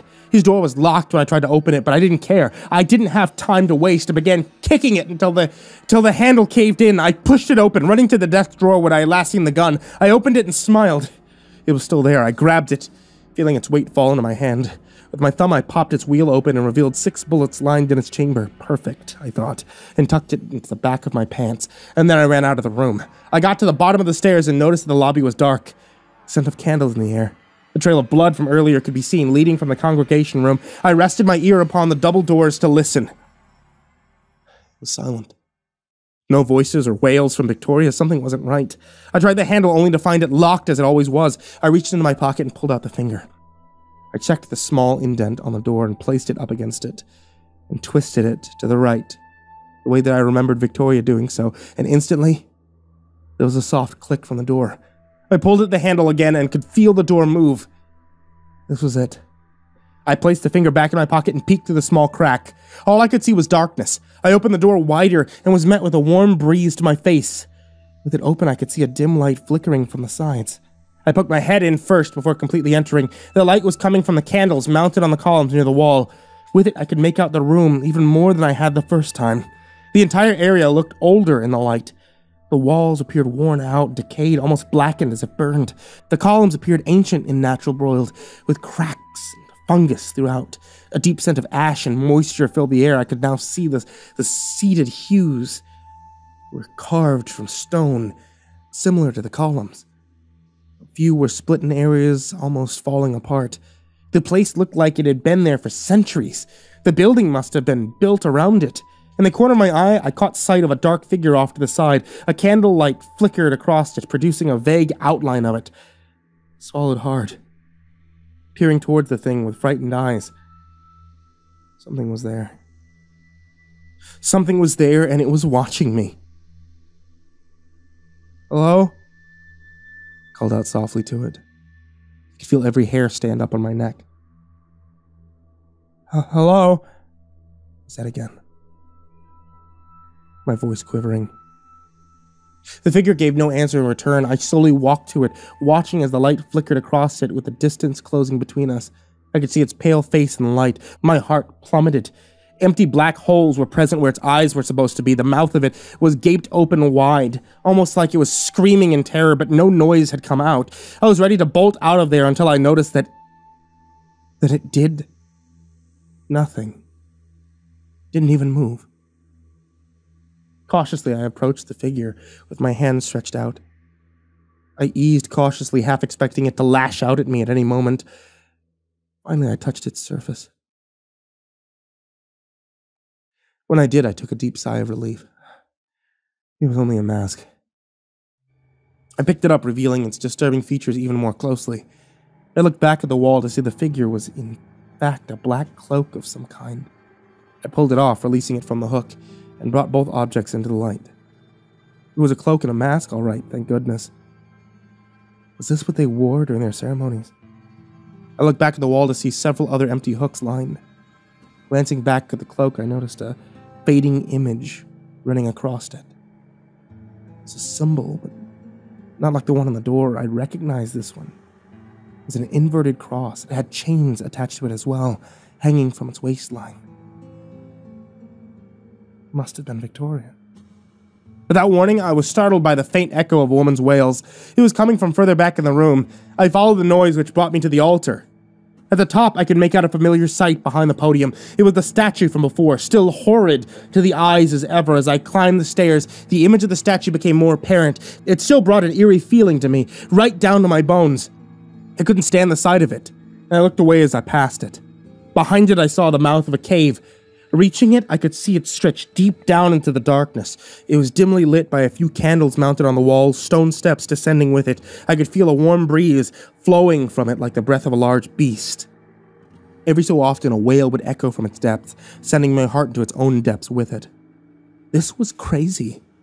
How could all of this be in here? It was clear that all of it, was way over my head. I wanted to turn around. God knows I wanted to. With each wail, I thought of Victoria. I couldn't leave her to suffer.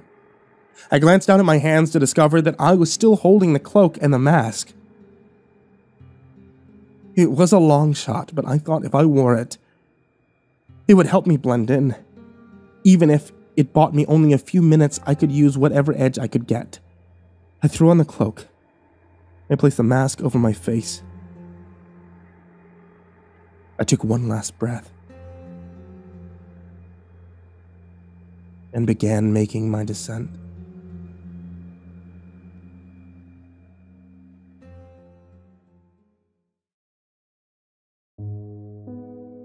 Hey there.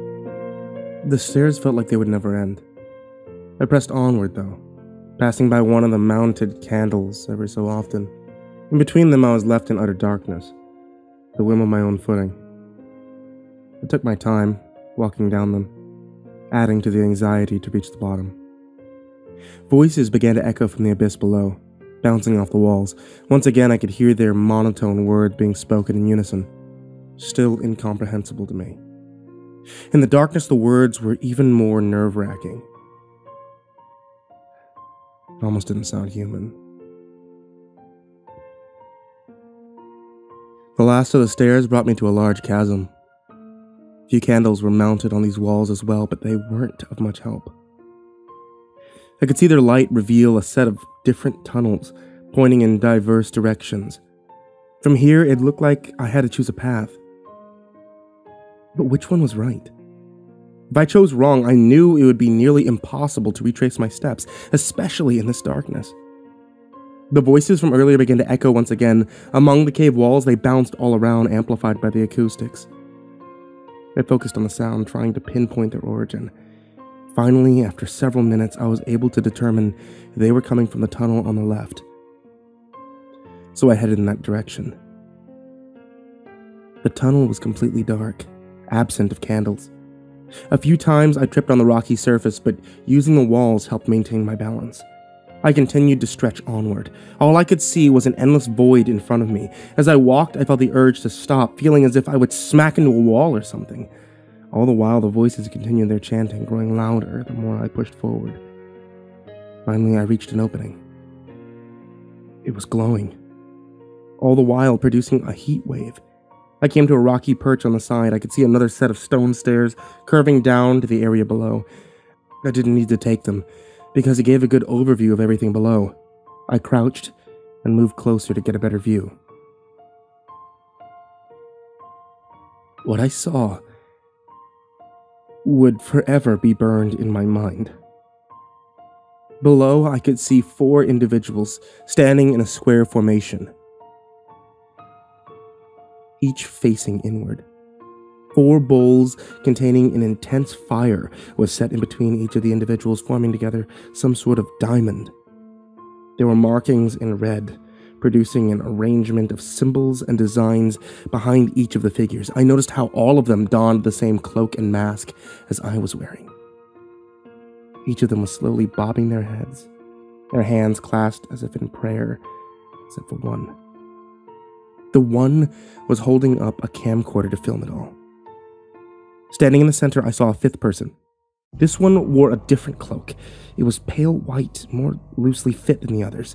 The mask worn was black instead of white, almost as dark as the tunnel itself. If not for the light from the bowls, it would have looked like a faceless being. It had to be the Reverend. Each time he spoke out that strange language, the others would repeat it in unison. My eyes widened when I saw what was behind the Reverend. There was a stone table covered with a white sheet, and on it, I saw Victoria, clenching her stomach in pain. Every so often, she would let out an intense wail that filled the air. The white sheet underneath her was half soaked in blood. Now what?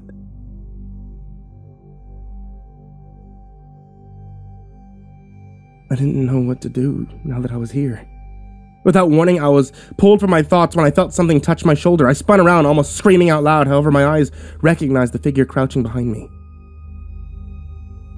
It was the old woman. Victoria's mother. She had followed me down here. She held up a finger to her lips, slowly crept past me to look below. "We must stop this before it's too late," she whispered over my shoulder. "How?" I asked. "What can we do? We can't just rush down there without some sort of plan." She nodded in agreement. "I know. We need to sprinkle this within their inner circle," she said, pulling out a small glass vial. It was filled with a clear liquid. "At the stage she's on now, Victoria will need some of this on her as well."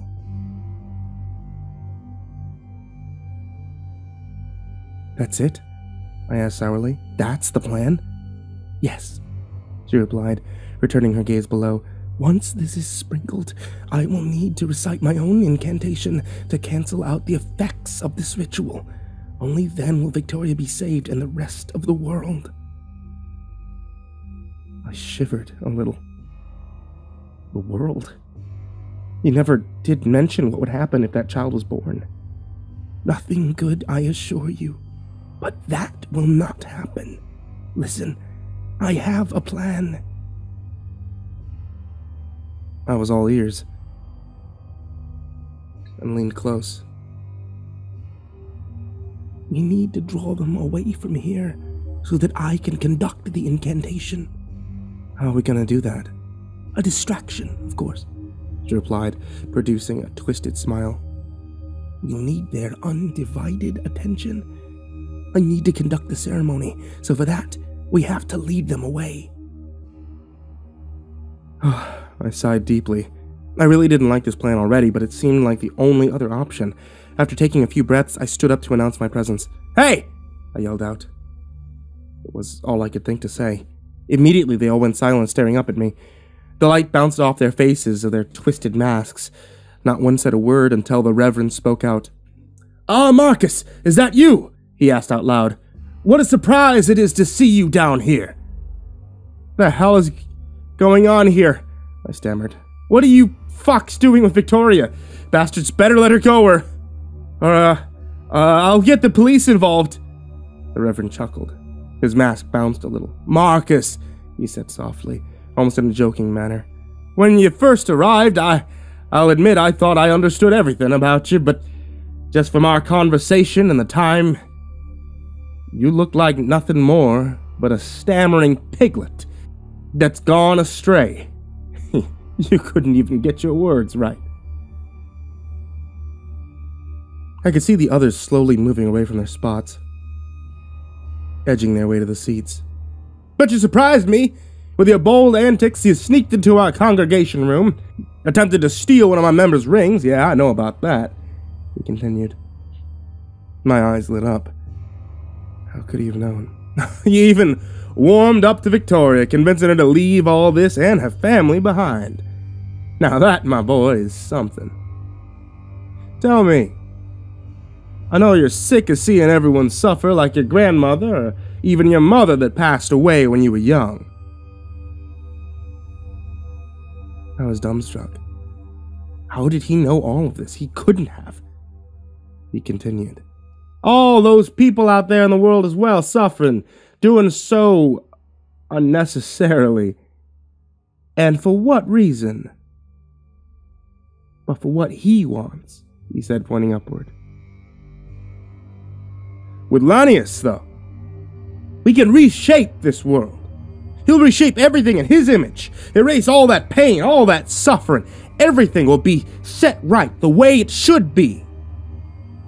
Why not be willing to join him in this transformation? I could see the other members drawing closer up to the stairs. Think about it, Marcus. Are we really that bad of people? Look at yourself. What have you really believed in that you could not hold on to? Join us down here. Be a part of that new world, a new direction. You're already halfway there. You got what you need on you right now. So why not come down the path fully? He said, lifting up his hands. Victoria's suffering right now. But when this is all over, she won't anymore. You can even be with her in the new world. Is that what you want? Isn't it? My eyes glanced over at Victoria. Still gasping in pain, her eyes clenched painfully shut. I listened as she let out another horrific wail. I could see an impression of something moving around in her, pressing upward against her skin. My voice was lost. I was unable to say anything. This bastard was crazy. They all were. However, if that truly was the case, why was I so hesitant? Was there a part of me that was wanting this, that believed in this? Immediately, the old woman stood up to reveal herself. Poisonous words never fail to excrete from your mouth, you sniveling snake, she hissed. Who's up there with you, Marcus? Who do you think, you foul bastard? Carolina, he said, surprised. I must admit, I am a bit shocked to see you still living. I must ask how you managed to escape the gaze of Linnaeus. Wouldn't you like to know? You're not the only one who can conjure up a spell or two. Right. Well, you always were an unpredictable one, Carolina. I truly was heartbroken when I learned you weren't fully on board with us. She scoffed at this. So, Marcus, what will it be? He asked, returning his attention to me. I glanced over to see the old woman's eyes gleaming at me from the shadows. She shook her head in dismay, mouthing something softly. I couldn't hear her words, but I could make out the last word escaping her lips. Lies. No, I said softly. Come again. I said no, you satanic fucks. He sighed, dropping his arms. Well, that's too bad, son. He gestured with his head to the others, who immediately sprang up the stairs. Move it! The old woman yelled, bolting down the tunnel we both entered from. I was surprised that she was even able to move at such a speed without wasting time. I quickly hurried behind her. I could hear their footsteps, echoing, following us. I didn't know where I was going. There's nothing but endless void before me. I felt my feet trip again a few times as I went. My lungs were burning, begging me to stop, but the adrenaline pumping through me must have kept me going. Eventually, we reached the other chasm with all the tunnels. We need to split them up. Try to lose them in the best manner you can, she said in deep breaths. I was half out of breath myself, barely catching what she was saying. Without hesitation, she ran off into the tunnels on the left. I took the hint and darted down the nearest one to my right. On the inside, I hoped that I hadn't chosen the one with the dead end. The tunnel itself was very tight. I felt the sharp edges of the walls scrape against my forearms a few times before I pressed forward. Thinking quickly, I pulled out my phone, using its light to help guide the way. Ahead of me, my eyes made out what I had dreaded would happen. I had reached a dead end. Shit! I yelled out. There was no way I could turn around, not if they were following me. However, I was surprised to find the walls wasn't like the tunnel's uneven texture. Looking closer, it appeared to be a type of door. was still made of stone, but it was smooth. It had markings engraved along it. I couldn't make it out, but the light of my phone revealed a familiar sight. I could see a small indent with a symbol etched into it. It was similar to the one on the congregation room's doors. The finger, I thought out loud. I reached into my pocket trying to find it. Behind me, I could hear the clapping of footsteps gaining on me. I struggled to pull out the damn thing, and when I did, I pressed it up against the indent and twisted. At first, nothing happened. But soon the door began to move. A loud moan produced from it as it lifted slowly upward. I could hear the footsteps getting closer, but the door was still at my ankles. I yelled and cursed at the damn thing to hurry until at last it was up to my chest. It was good enough for me. I was ready to bolt through the opening when suddenly I was tackled from behind. The force from the tackle sent me forward along with my attacker. We both rolled into the room, sliding away from each other. I landed crudely, banging my knee and elbow in the process. It wasn't until I looked up that I caught the scent of something putrid in the air. The room we entered was colder than the other areas and seemed to be darker. My impaired vision must have amplified my senses of smell because I was completely appalled by it. It was as if something had been decaying, or rather, many things had. Under my hand, I felt something hard poke me. I couldn't see the object clearly, but I felt how smooth it was, almost too perfect. Around it, I felt other objects with the same feeling. I wanted to use my cell phone, but I couldn't find it. Clearly dropped from the fall. I did, however, hear a man grunting. Apparently my attacker. "You little shit, I knew you would have been trouble from the start," I heard him say. The voice sounded like Terrence. I could hear him standing up. His breathing was still rapid from the chase. My heart leapt into my throat. I tried to be extra careful while I rose to my feet, hoping not to draw his attention. If he was like me, then it was impossible to see anything in the darkness. If quiet enough, I could probably sneak past him. I started moving forward, taking small steps while I listened for him. "The Reverend told me about the ring. You thought you were slick about it, huh?" he yelled out, his voice echoing. "You see, the Reverend knows all and sees all." I could hear his footsteps pacing around. The acoustics of the room made it hard to pinpoint his exact position. "Then you stole one of our tomes. But I found it," he continued. "I was glad you did, though. You got to see what's coming to that bitch.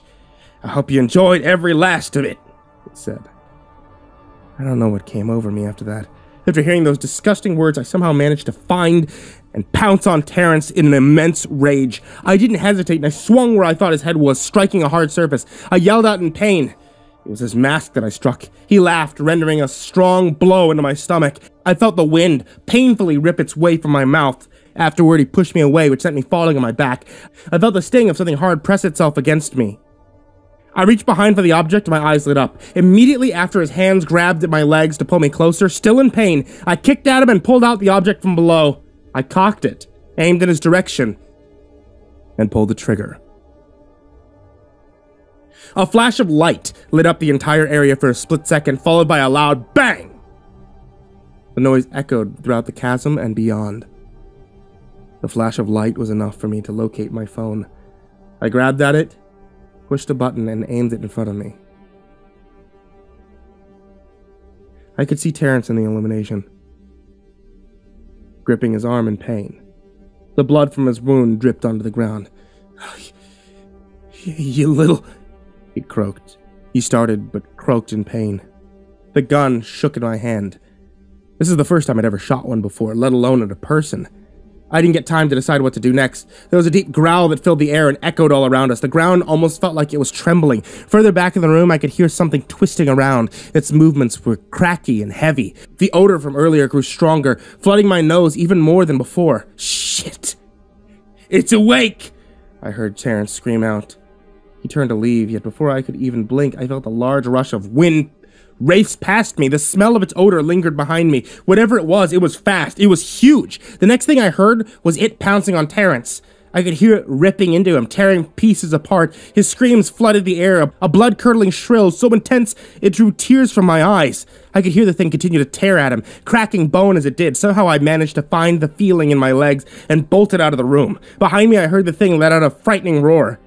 I didn't stop running, though. Pushing as hard as I could through the tight walls, I could hear its heavy footsteps pounding behind me, the snarls from its breathing growing closer to my ears. It was gaining quickly, and without thinking, I aimed the gun behind me and fired off a few rounds.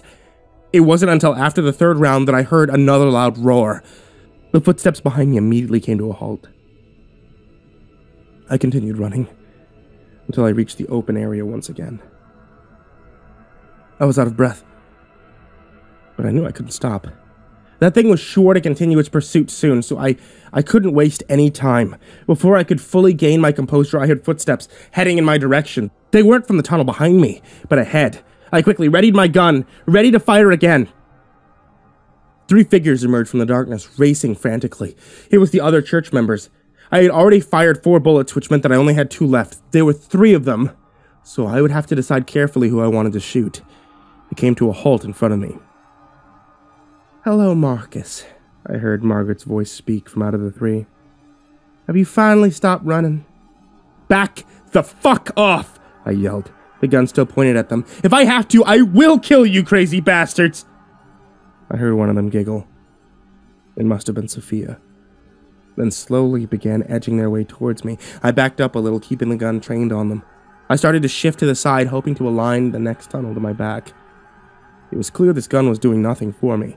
I probably would only have enough time to shoot one before the others rushed in.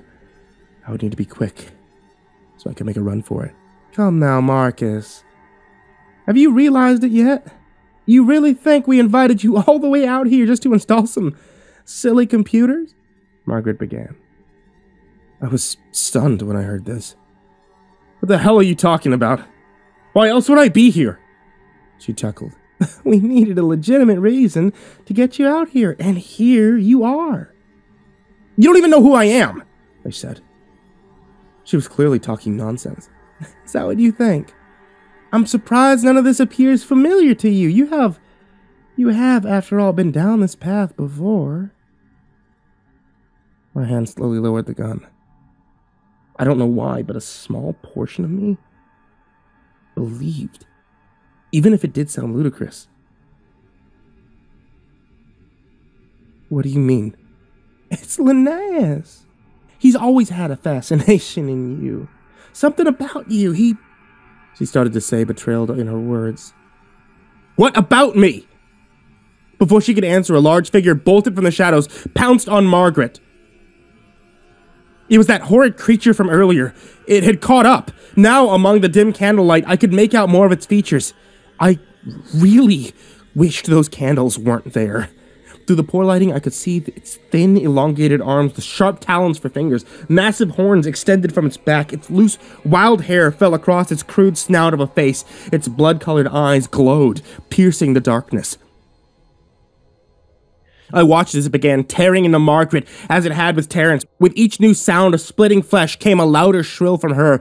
Her loud cries bounced off the walls, extending throughout the tunnel. The others attempted to flee, but they didn't get far. The creature was merciless, pouncing on them and tearing into them in the same manner. Suddenly, I felt a harsh tug on my arm, pulling me down the tunnel behind. It was the old woman. I didn't know where she'd come from, but I didn't question her. The tormenting screams of the others continued to resonate in the air. The burning pain in my lungs returned as we tried to run. The old woman yelled back not to stop. I could hear the struggle in her voice as well to maintain the pace. There seemed to be no end to the tunnel. It felt like we were running in place, making no progress. In the midst of my exhaustion, I felt my foot drag, causing me to lose my balance. I fell hard, slamming onto my already injured knee. Get up now!" the old woman screamed at me. I tried, but struggled to do so, caught in the blend of pain and exhaustion. I tried to pull myself up using the wall. Behind me, I could hear the rapid thumping of large footsteps once again. I could feel the old woman help me up. She threw my arm over her shoulder and began assisting me forward. However, it was too late. We could feel the gaze emanating from the creature behind us. Our eyes must have fully adjusted to the dark because I could clearly make out its massive form. Its hot breath blew against our faces, the smell of fresh blood lingering in it. The old woman pushed me away. "Run! Now!" she said softly. "What?" I replied back in shock. "No, we have to stick together." "No, you must go. I will hold it off." "But go!" Her voice startled me. I quickly turned and I began hobbling away. Behind me I could still hear her. "Foul demon, think you've won?" The creature rendered a harsh snarl in return. I could hear her begin to recite strange words in another language, and the creature sounded affected, screaming loud roars of pain. Whatever she was saying, it was clearly working. I paused to look back, just making out their faint outlines in the dark. I wondered if what she was doing was actually going to stop it. However, I saw the creature swinging one of its long arms at her. Her body flew against the wall, producing a sickening crack. Her words instantly died. Not long after, I could hear the thing ripping away at her. The blow must have been enough to kill her because she didn't yell in pain. I went from hopping aggressively on one foot to a full-fledged run. I ignored the pain from my knee, feeling fear and adrenaline engulfing me. Up ahead, I could see a light from the end. I knew I didn't have much time until the thing would continue its pursuit for me. It reached the opening, revealing the original ritual area that I'd come across. I was hesitant in approaching the perch, but I did so looking down. Victoria was still down there. Based on her increased wails, it wouldn't be long before she gave birth. I saw no trace of the Reverend. I made my way down the stairs, approaching the symbols surrounding Victoria. Up close, I could tell they were made from blood. The bowls were still blazing. The heat from them was intense, forcing sweat down my face. When I approached Victoria, her eyes fell upon me. I could see the fear returning in them. Stay the fuck away from me, she yelled, struggling with words. I was taken back by this, but then I remembered I was still wearing the mask. I quickly removed it and was revealed to see her eyes light up upon seeing me. Marcus. Yeah, I'm here, Victoria, I answered, rushing to her side. Tears formed in her eyes. Marcus, please. She stopped mid-sentence, rendering another wail. She continued screaming. I could hear her vocals become rasped from the strain. I didn't know what to do. A massive lump moved across her stomach, uncontrollably pressing up against her skin. I didn't think it was possible, but her screams grew even louder. I felt completely useless right now. Just when I thought that it couldn't get any worse, I heard a familiar roar from above. The creature from earlier had returned. I could see its burning red eyes beaming down from the perch. It leapt from the top, landing with a loud thud. Its disturbing form hunched over, breathing a rapid rhythm, exhaling a snarl in between. Now fully in the light, I felt my stomach tighten at its presence. The thought of the statue came to my mind. This thing was almost a spitting image of it, but only worse. Its face was more disturbing in person, with its blackened, humanoid dog features. The nose atop its snout appeared caved in, flaring with its breathing. Its eyes were beady, completely dyed with a crimson red atop its forehead. It held a large, closed eye. I stood in between Victoria and the beast. I wasn't going to let this thing do anything to her. I raised the gun up, ready to fire, waiting for it to make a move. Yet that was it. It did nothing. It just stood there, breathing. Come on! I yelled, trying to provoke it. Do it! Come at me, you sick fuck!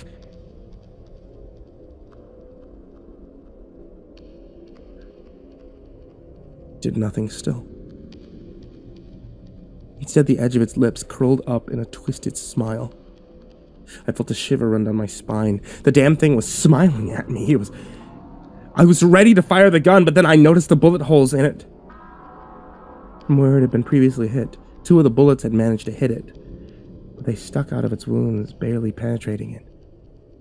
It was useless. The gun did nothing.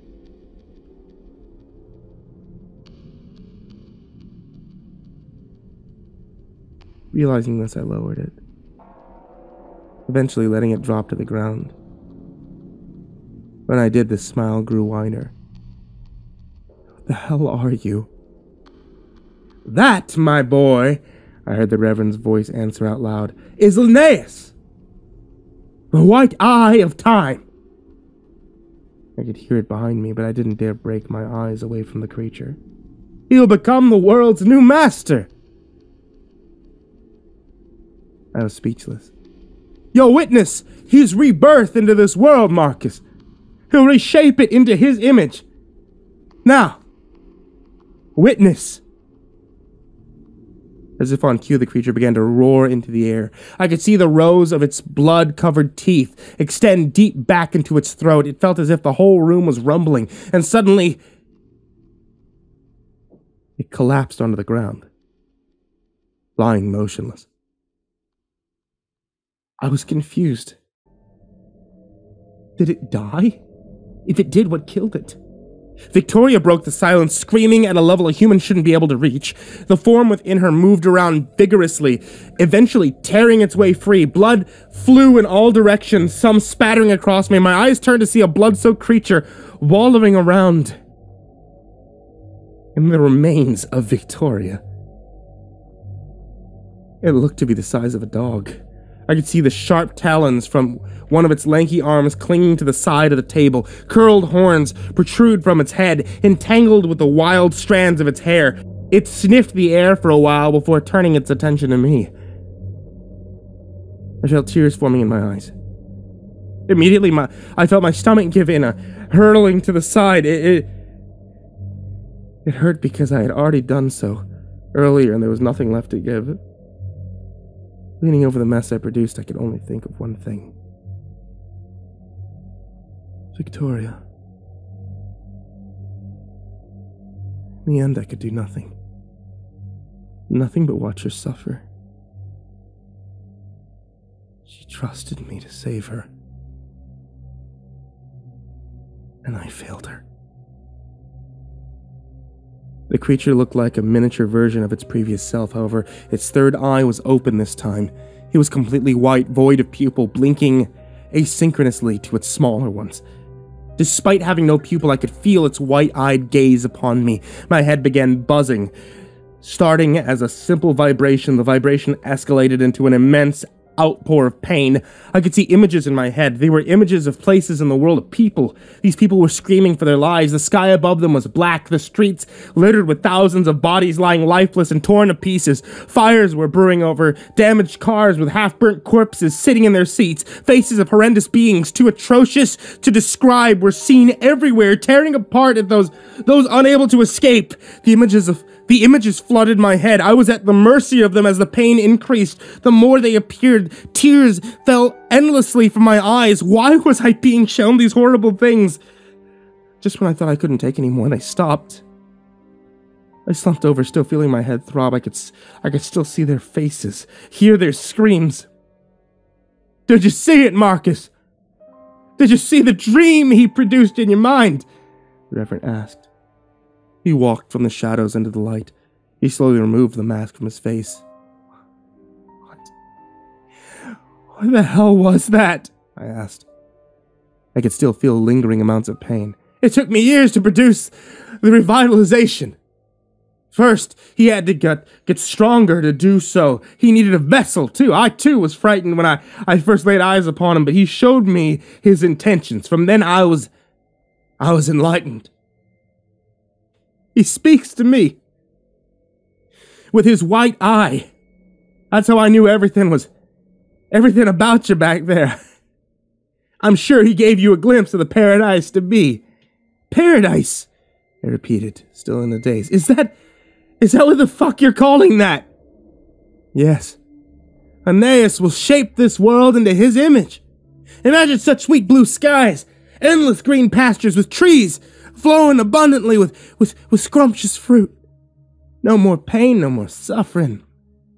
A true, renewed Eden. I know it's hard to conceive all of this. How could we, in the current world that we live in? His power is beyond our understanding. But he can open the ripples of time. He can alter what he likes, insert what he likes. He can return to the past, a vessel he chooses. Every time he possesses the younger self, growing with them until they become of age. Doing it repeatedly makes him stronger. When he finally reaches fruition, he needs to be born of human flesh. Victoria. Correct. Now is the time, Marcus. Once he does it again, it'll be his last. He'll be permanently infused with his new vessel. You?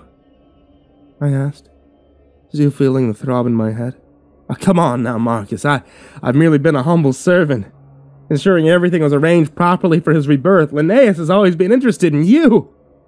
You recall the pages of the tome, yes? Who do you think that was with Linnaeus? I shook my head in disbelief. It didn't make sense. There was no way it could have been me. You're lying. That's impossible.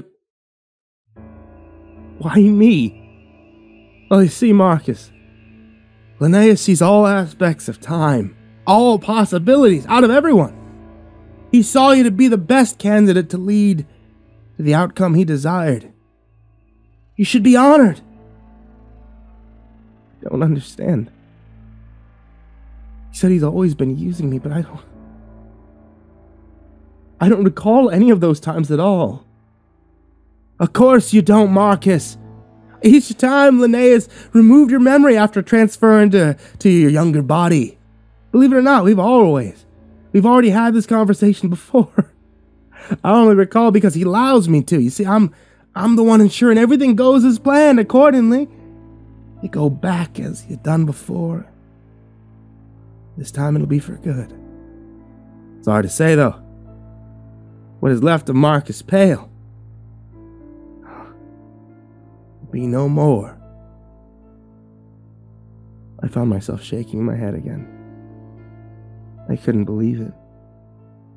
I didn't want to believe it. Please, Marcus.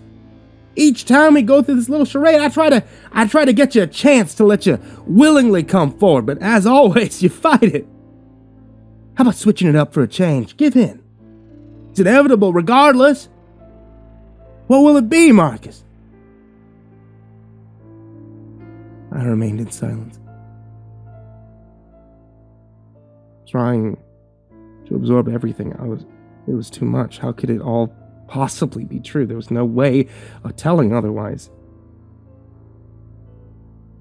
It seemed like a lose-lose situation. I think I started to answer.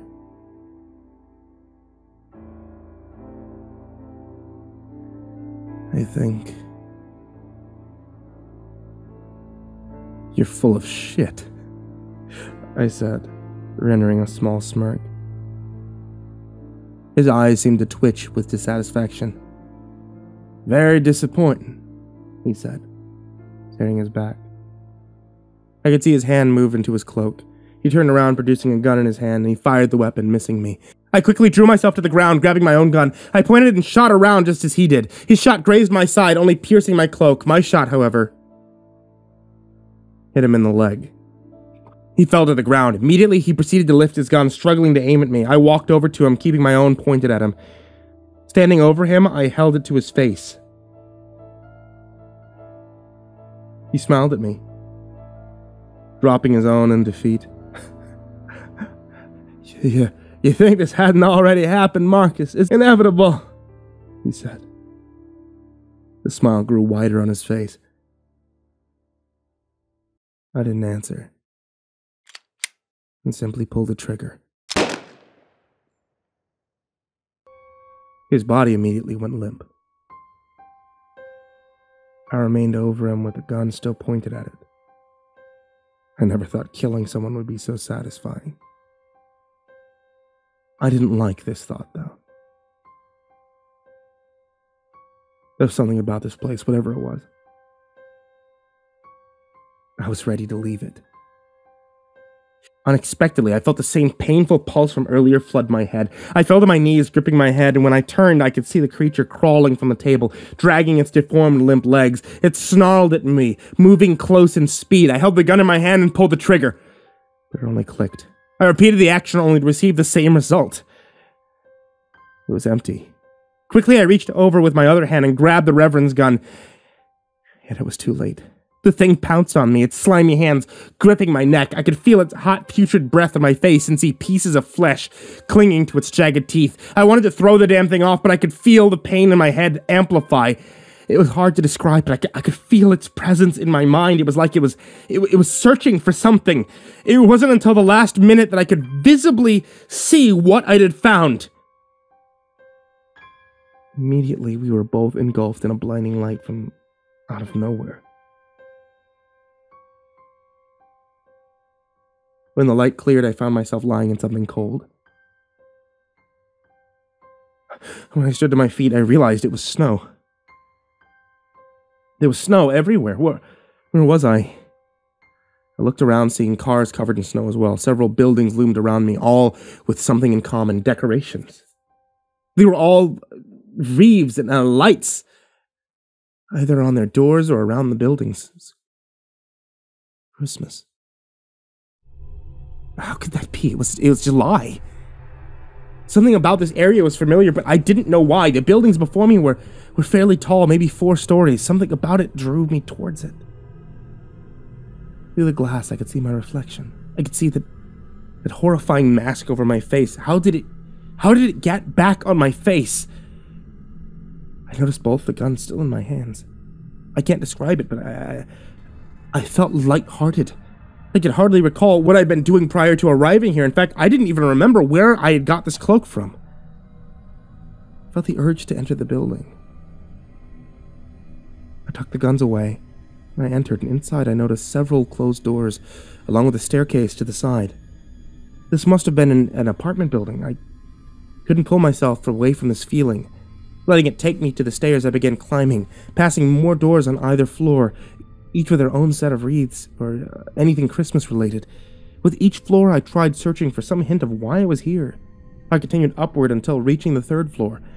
I was led to a door on the left marked 3A. Why was I brought here?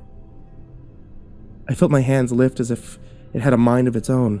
No matter how hard I tried, I couldn't gain control over it. I banged on the door. Inside, I could hear someone moving towards the entrance. Next, I felt my hand reach back into my cloak, pulling out the revolver. Fear filled my eyes. Why was I grabbing the gun? I wanted to warn the person inside not to open the door, but my mouth wouldn't obey either. To my horror, I listened as the bolt unlocked and the door opened. My eyes could not comprehend the sight before me. The person in front of me was my father. He looked very young, more than last time when I saw him, but it was him. How was it possible? Without warning, my hand struck him across the face. Next, my legs kicked him back. The woman inside gave off an ear-splitting scream in shock. It was the young face of my real mother. She was alive. But how? The apartment was heavily decorated to suit the Christmas atmosphere. It had a tree nicely decorated with presents piled underneath. I couldn't help but feel a sense of familiarity to what was transpiring before me. Again, my hand moved without command, shutting the door and locking the bolt. It pointed the gun at my parents. Fear filled my eyes. "Why are you doing this?" my father asked, gripping his head. "What do you want?" I wanted to answer, but I couldn't. To my side, I heard a soft noise. I looked over and saw a young child playing with a book. It was me. I was actually in the presence of my younger self. I felt a strong force vibrating through my head, feeling it filter out. It was odd, but it looked almost like the fumes of gasoline flowing towards my younger self. It suddenly hit me. I felt a partial memory return. I recalled the words of the Reverend. This was happening to me because of that thing, Linnaeus. It was inside me, controlling my actions. It needed to take over my younger self for its vessel. I could feel its presence vacating my body, watching it flood into my younger self. My parents probably couldn't see it, only me. I couldn't let this happen. I wasn't about to become one with this thing for the rest of my life. Concentrating, I attempted to move my hand. The one with the gun was solid and unmovable. The finger in that hand began moving on its own accord. I could feel it tightening on the trigger. The gun was still aimed at my mother. Why was it doing this? Why was it trying to kill my mother in the process? I made every attempt to stop my hand, but it wouldn't listen. I was all ready to give in until my mind had another lapse in memory. I recalled having a dream. It was similar to what was happening right now, but slightly different. I tried to focus, attempting to recall more of the dream. For some reason, it was so hard to do so. I didn't know why, but it felt necessary to remember it. More pieces began to come together. In the dream, I saw myself fire the gun. It wasn't at my mother. No, I shot myself, the younger me. It was puzzling that I already did this. Another piece of the dream came to me. There was a bright light, and in the light was a face. I could recall the face this time. It was the smiling face of my mother. She was completely encased in light, as if the source of it. And at that moment, I understood everything. I knew what I needed to do. I attempted to concentrate on my other hand, focusing on the image of it, moving to my command, hoping the thought would render it. I could gradually feel my control returning. Somehow, the more the creature left me, the more I gained feeling in my body. I concentrated on moving my arm, feeling its mobility. With it, I reached down into my cloak and felt around until I recognized the object. I pulled out the second gun, aiming it at my younger self. My mother before me let out a loud shriek when she saw this. I could feel parts of my arm wanting to drop the gun, but I fought against it, aiming at the child. The creature must have picked up on my pain because it started to flood images through my head again. This time they were of people that I had known or would come to know, my friends, my loved ones, everyone. It was like it was trying to get me to understand the consequences if I continued my actions. I could see the fumes attempting to pump faster into my younger body, and finally I saw the last of them completely enter my younger self. My 1-year-old self stared at me innocently. This moment made sense now. I could picture the dream that brought me into all of this. This foul creature had controlled me for the last time. All this time, it had been me who had been the executioner of my own mother. I was the monster, the crazy loon that had broken in all those years ago. No, he made me the crazy loon. He altered time. I was the closest person to help him realize his plan. However, the creature probably saw it. He saw in all the infinite possibilities of time that my mother was the only threat to this plan. I laughed to myself. It was ironic that even in death, she found a way to warn me, providing me with an escape route. Linnaeus' own tearing through time and space, and it had backfired. In its own attempt to fulfill its ambition, it ended up creating its own demise. It couldn't stop the human spirit. It was powerless to love. My mother's interference was like what the reverends had said verbatim. Inevitable. I smiled to myself, squeezing back on the trigger, the bullet piercing through the child's skull, instantly dropping him. Now dead, I could feel the control of my body. It was as if a heavy aura of weight lifted from me. Sighing deeply, I dropped the gun to the ground.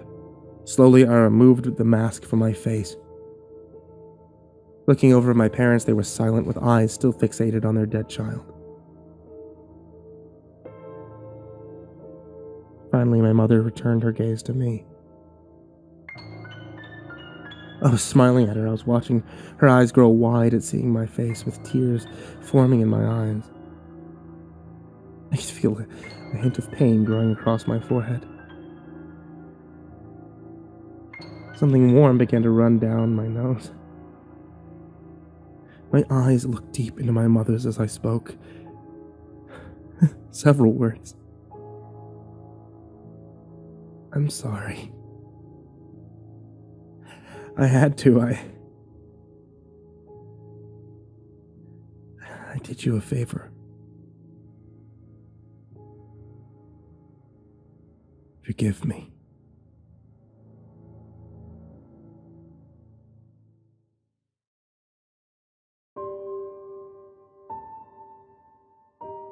Hey there, kids, it's me, MrCreepyPasta, and I just wanted to take a quick second to say thank you for listening to tonight's video, and quite potentially tomorrow night's or last night's video, depending on how many times I've reused this recording.